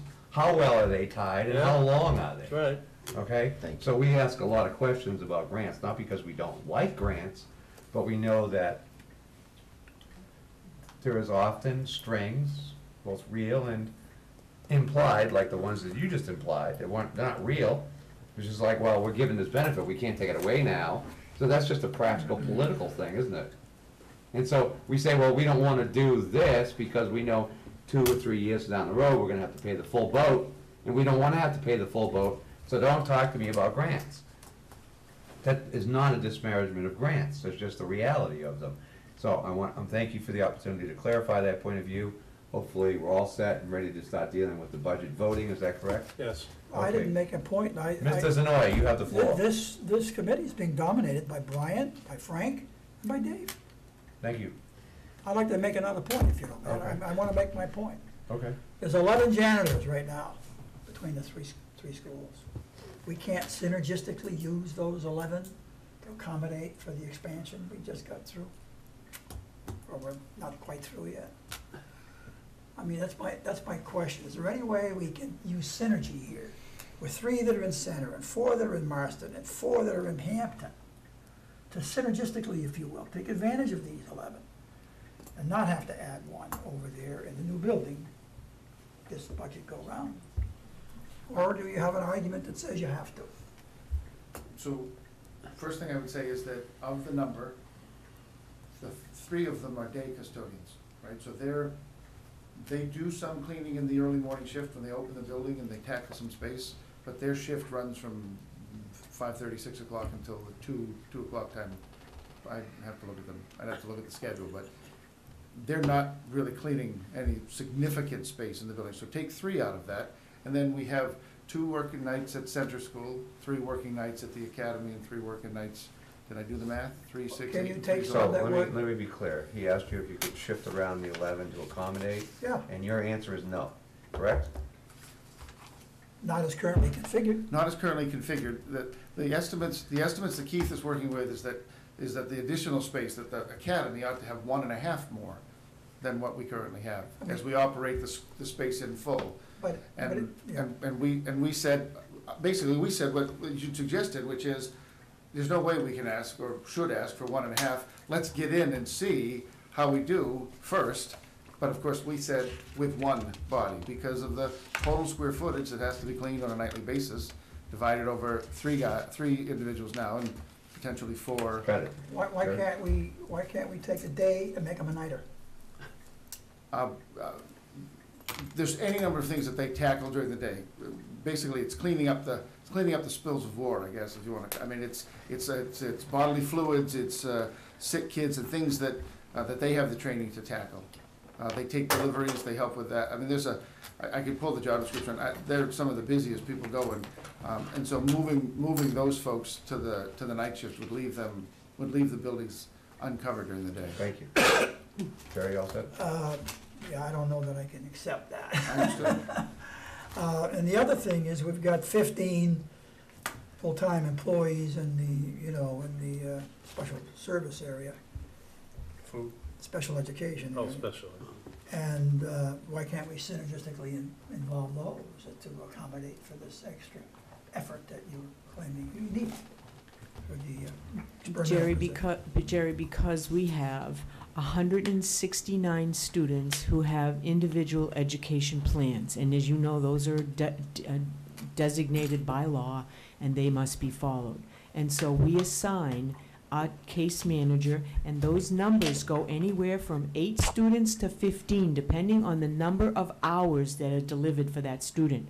Some case manager might have 15 because the student doesn't require as many hours. You have other case managers who might have 8 on their caseload because they have very high-end students who need attention every single day and probably for extended time, like an hour or 2 hours. So, Jerry, we looked at those numbers. I asked the Director of Special Ed to look at all of those, and I feel that we are staffed properly. Here's a good example that we could share. We just had a significant increase in our early preschool program. Those are our 3 to 5-year-olds who have been identified with special ed, and by law we must service them. We now have 20 kids in that program. We have 1 special education teacher. So instead of doing anything or asking the board for another position, we looked at what the caseloads were of the teachers at Center School, the elementary teachers, and we we took an hour from each, an hour, you know, we picked some time off of their day so that they could help with those preschoolers. We also asked the parents, do you need more time in the preschool, or can you just come in for speech and language, OT or PT? So we did that, we increased the number of students, and remember, in that preschool program, as soon as you turn 3, it could be November, you come to school. It's not like a school year. As you recall, that's how the preschool works. So that's why the numbers just all of a sudden jumped to 20. Thank you, Kathleen. You all set, Jerry? Yeah, for now, yeah. Okay. We've got to deal with the budget warrant article, and this budget warrant article, like the town's budget warrant article tomorrow night, we're gonna be having 2 votes. One is the vote to move a particular number onto the warrant article. And the second vote will be to determine whether we recommend the voters vote for it. We clear on that? Okay. So right now. Could you please repeat that? Sure. Thank you. Nathan was kind enough to imply that we were gonna put this number in the warrant article, but it's actually the budget committee's decision to put the number in the warrant article. Right. So we're gonna make a vote to reflect that decision, okay? Then we're gonna make a vote to reflect to the voters whether we recommend that they pass the warrant Okay. article or not, All right, okay? thank you. Thank you for that No clarification. problem. Now, Nathan and Kathleen and the school board have proposed a budget for $23,585,440. And I hear no amendments whatsoever, so I assume that's a number we're gonna move on. Is that correct? Do I have a motion? Mr. Frank moves. Do I have a second from Ms. Barnes? I'm sure there's no discussion because we've exhausted ourselves already, right? Okay, great. So are we okay? The motion is to move that number that I just cited, $23,585,440, on to the budget article known as Article 1 on SAU 90. All those in favor, raise your hand. That's just to move it. Just to put the number on Just put the number. the article. The So second one is gonna be what we're, whether we recommend it or not. right. Are you confused, Dave? You want? Yes. Okay. My question is, We have 2 jobs to do. One right job now, is. I heard the 2 jobs. Okay. But if you, I thought you could put the 23,387. That's what I thought you were doing, so you were gonna vote for either pick A or B and then do the second part you were talking about. We only have authority on the first number, which is the proposed budget number. And we have to put the number in the warrant article. I understand that. That's the vote on the table presently. Do we put that number in the budget warrant article or not? What number now, Tim? $23,585,440. Okay? Okay. I heard it So we're before. all set on clear on what we're voting on now, right? And we're only voting to put that number in the warrant article. Everybody clear? Okay. All those in favor, raise your hand. Ms. Barnes, Mr. Pluff, Jones, and Mr. Frank. That is 4. And those opposed? Mr. Warburton, Mr. Mora, Mr. Zanoy, 3. So that is the number on your budget warrant article. Okay? Now, we're going to vote in terms of whether we recommend the voters pass the warrant article as a whole. Warrant article as a whole includes both the proposed budget and the default budget. Right. You understand that, David? It has both? Yes, if you look at warrant article number 1, you'll see it has 2 numbers in it. One is the proposed one, which is the one we just voted on, the $23,585,440. The second number is the default budget for SAU 90, $23,387,188. So now we're gonna tell the voters whether we recommend they pass the warrant article, that is to say, approve the proposed budget, or we're gonna tell them, no, don't vote for the proposed budget, vote no and support the default budget. That's basically the question that is now on the table, okay? So, I have a motion to recommend by Mr. Frank, seconded by Mr. Pluff, yes? To recommend this warrant article. Is there any discussion on recommending this warrant article as it is now written? Seeing none, all those in favor of recommending, please raise your hand. Ms. Barnes, Mr. Pluff, Mr. Frank. All those opposed? Mr. Zenoy, Mr. Warburton, and Mr. Mora. That sounds like a 3-3 tie, which leaves it up to your, Well, there's 7 people here. I know, so far it's a 3-3 tie. I just wanted to Just point get out into that. that it leaves up to your loving chairman, and if I was gonna get a hug and kiss, I'd be. But frankly, I'm a little bit torn. The delta between these two is like 200,000, so it's like, you know, what am I gonna lose it if the default budget passes? What are we losing out on? Janitor and an FTE. Not necessarily. So you may have Start you may somewhere, have, Tim. you know, that's a function of the school board. The school board has a responsibility to set that budget, and they will, obviously Nathan and I will make some recommendations, but they will ultimately be responsible for setting where Oh, of those course, expenditures will be absolutely. made. Yeah, So, yeah. I'm not even gonna go there any more than that. That's the Okay. process. Okay. I'm gonna vote not to recommend. I think that the difference is so small that, you know, we could just keep the taxes down. That's what we're trying to do as much as possible. I think you can live inside the default budget comfortably enough. That's right. So I'm voting to not recommend. So that would be 3-4-0 on the tally. And I believe that is all there is on SAU 90, is that correct? Thank you very much for coming in and help us out, Nathan, Kathleen, and Les. Thank you very much. Appreciate your help. It was a bit more of an ordeal this year, but Did you push back Mr. one of Frank. the articles? pardon? Did you push back one of the articles? Yeah, we have Article 2. You're gonna be getting us answers on the questions related to Article 2 for the morning email, and we will then vote on it tomorrow night with that business in mind. Just to you, the email to you? You can send it to me and I'll get it out to everybody, or you can send it to everybody as you prefer. I am not, you know, rigidly hierarchical. You can talk to everybody if you want, to send it to everybody if you like, or send it to me and I'll dutifully send it to everybody else. I'd like to make a comment, Tim. Yes, Jerry? I'd just like to say that there is really, you know, a groundswell of people in the community here after paying their latest tax bills. Right. We see $10,000 a year very shortly on an average family home. I'm not gonna be able to pay $1,000 a month put away in escrow to pay taxes. Thereabouts. So, you know, we're gonna either have to sell or live with it and pay taxes. But there's the pressure there to make do and improve processes, make do with what you have, and just try to keep a flat line.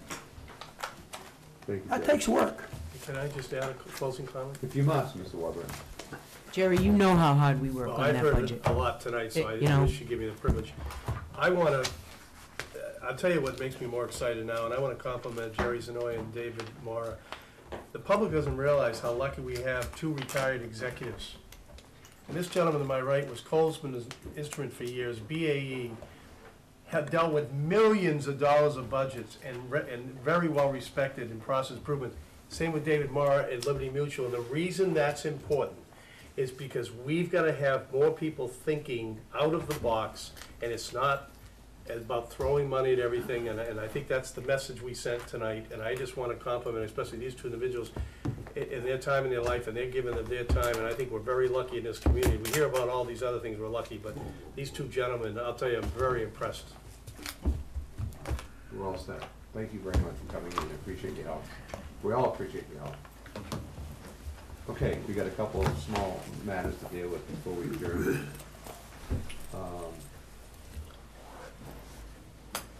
Probably be best if I got the monitor. Nathan doesn't need it. Nathan doesn't need it anymore. Right, Nathan? Correct.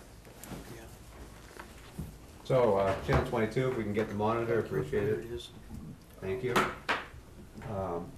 I've got all the correspondence that we've gotten, and I know you guys are working on possible amendments or questions or whatever for tomorrow night's meeting.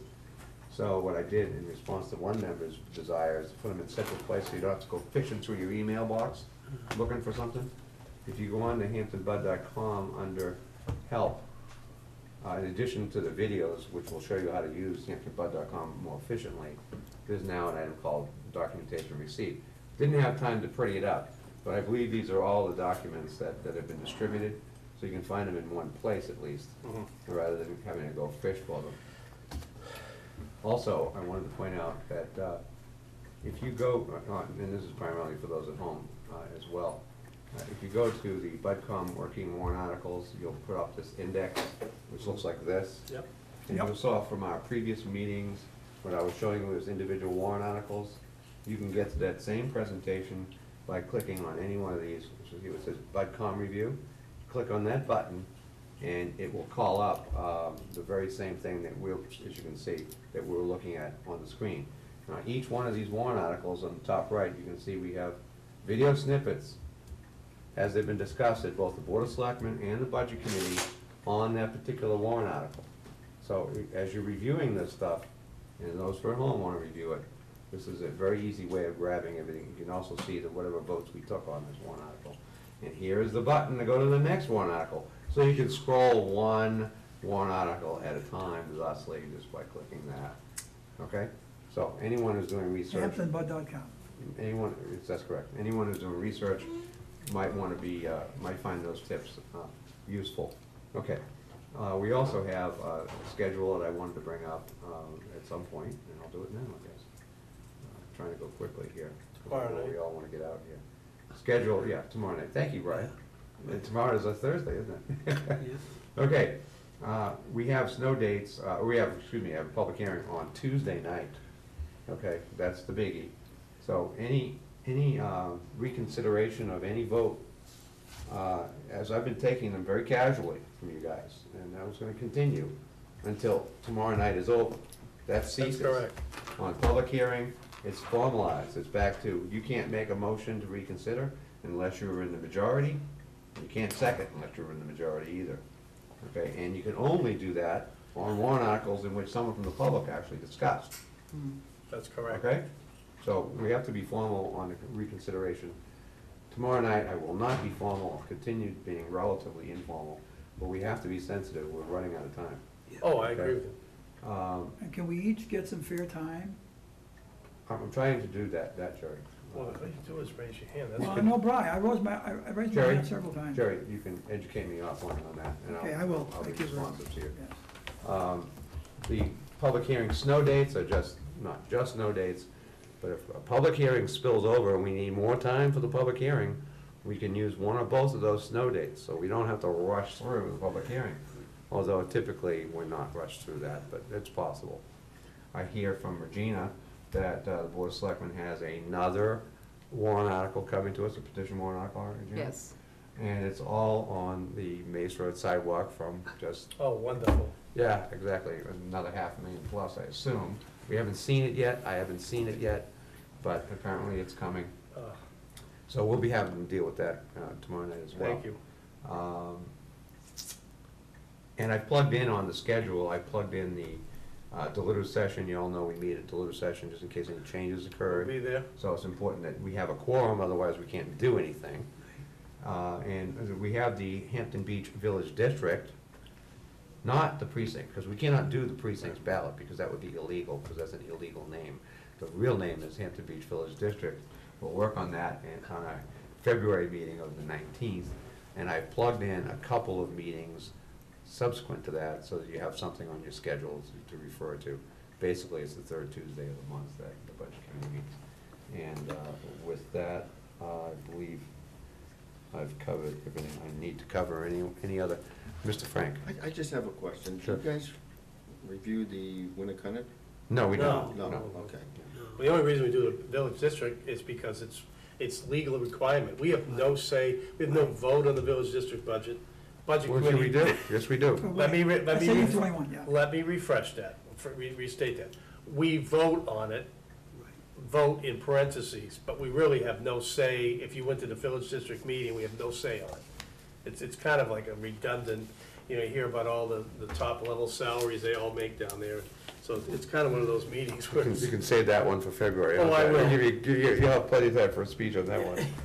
Anybody else on for other stuff? Can Can Mr. you Frank? just clarify that one comment I made, on the, when it kind of, I mean, We do not, by law, have authority over SAU okay, so 21's you budget, don't, or their warrant you only articles. pay taxes to. oh, okay, so you don't approve or disapprove or anything, it just goes to the voters the Three way it entities is. we deal with, SAU 90, Town of Hampton, and the Village District, Okay. that's it. Okay. Mr. Zanoy? Yeah, on articles that have been voted on and passed by this body, if you will, they can only be brought up if by somebody who's voted no, or by somebody who's voted yes, Someone who's in the majority. somebody who's in the majority. Right. Yeah, and that's only at the public hearing. Right. Okay? Oh, not in here. Yeah, so, I mean, we do have an interesting twist here, because some of our votes were tie votes. They were like And now we have 5-4-4s. a tiebreaker sitting here, and then the question is, well, Jerry, how do we manage Jerry's vote? Do we reconsider them all? I Won't guess be maybe able we- to, the 4-4 vote. No, we'll be able to, not at the public hearing, I mean tomorrow night. Oh, for tomorrow Should night, should we yes. make accommodation to allow Jerry to cast a vote, is basically the question. But I thought once and you I'll- voted, it's over. No, we have been allowing reconsideration Until of the public votes hearing. without objections. Okay. That cannot occur at the public hearing. Right. It will occur tomorrow night. The question I'm putting out to you now, which doesn't have to be answered tonight, could be answered tomorrow night, is whether or not we want to just automatically re-vote everything so that Jerry has an opportunity to have a voice I or don't not. know. There are some that, And I'll just leave that out to you to think about for tomorrow night. You don't need to answer it tonight. You have more to say, Jerry? well, there's some that I would like to comment on, others Sure. I don't. So, you know, I think we should go one by one and just get it. Well, if it's your preference to simply ask for reconsideration. Right, I'll bring it up. Then that will be welcome. Just make note of the agenda. Okay, There's a will spot do. on the agenda for doing that. I'd ask for reconsideration. Okay. Very good. Anybody Make else? sure you want to reconsider the ones that we didn't vote no on, that you want to vote. Anybody else have anything else? That's great. We are adjourned. Thank you. Minor thing,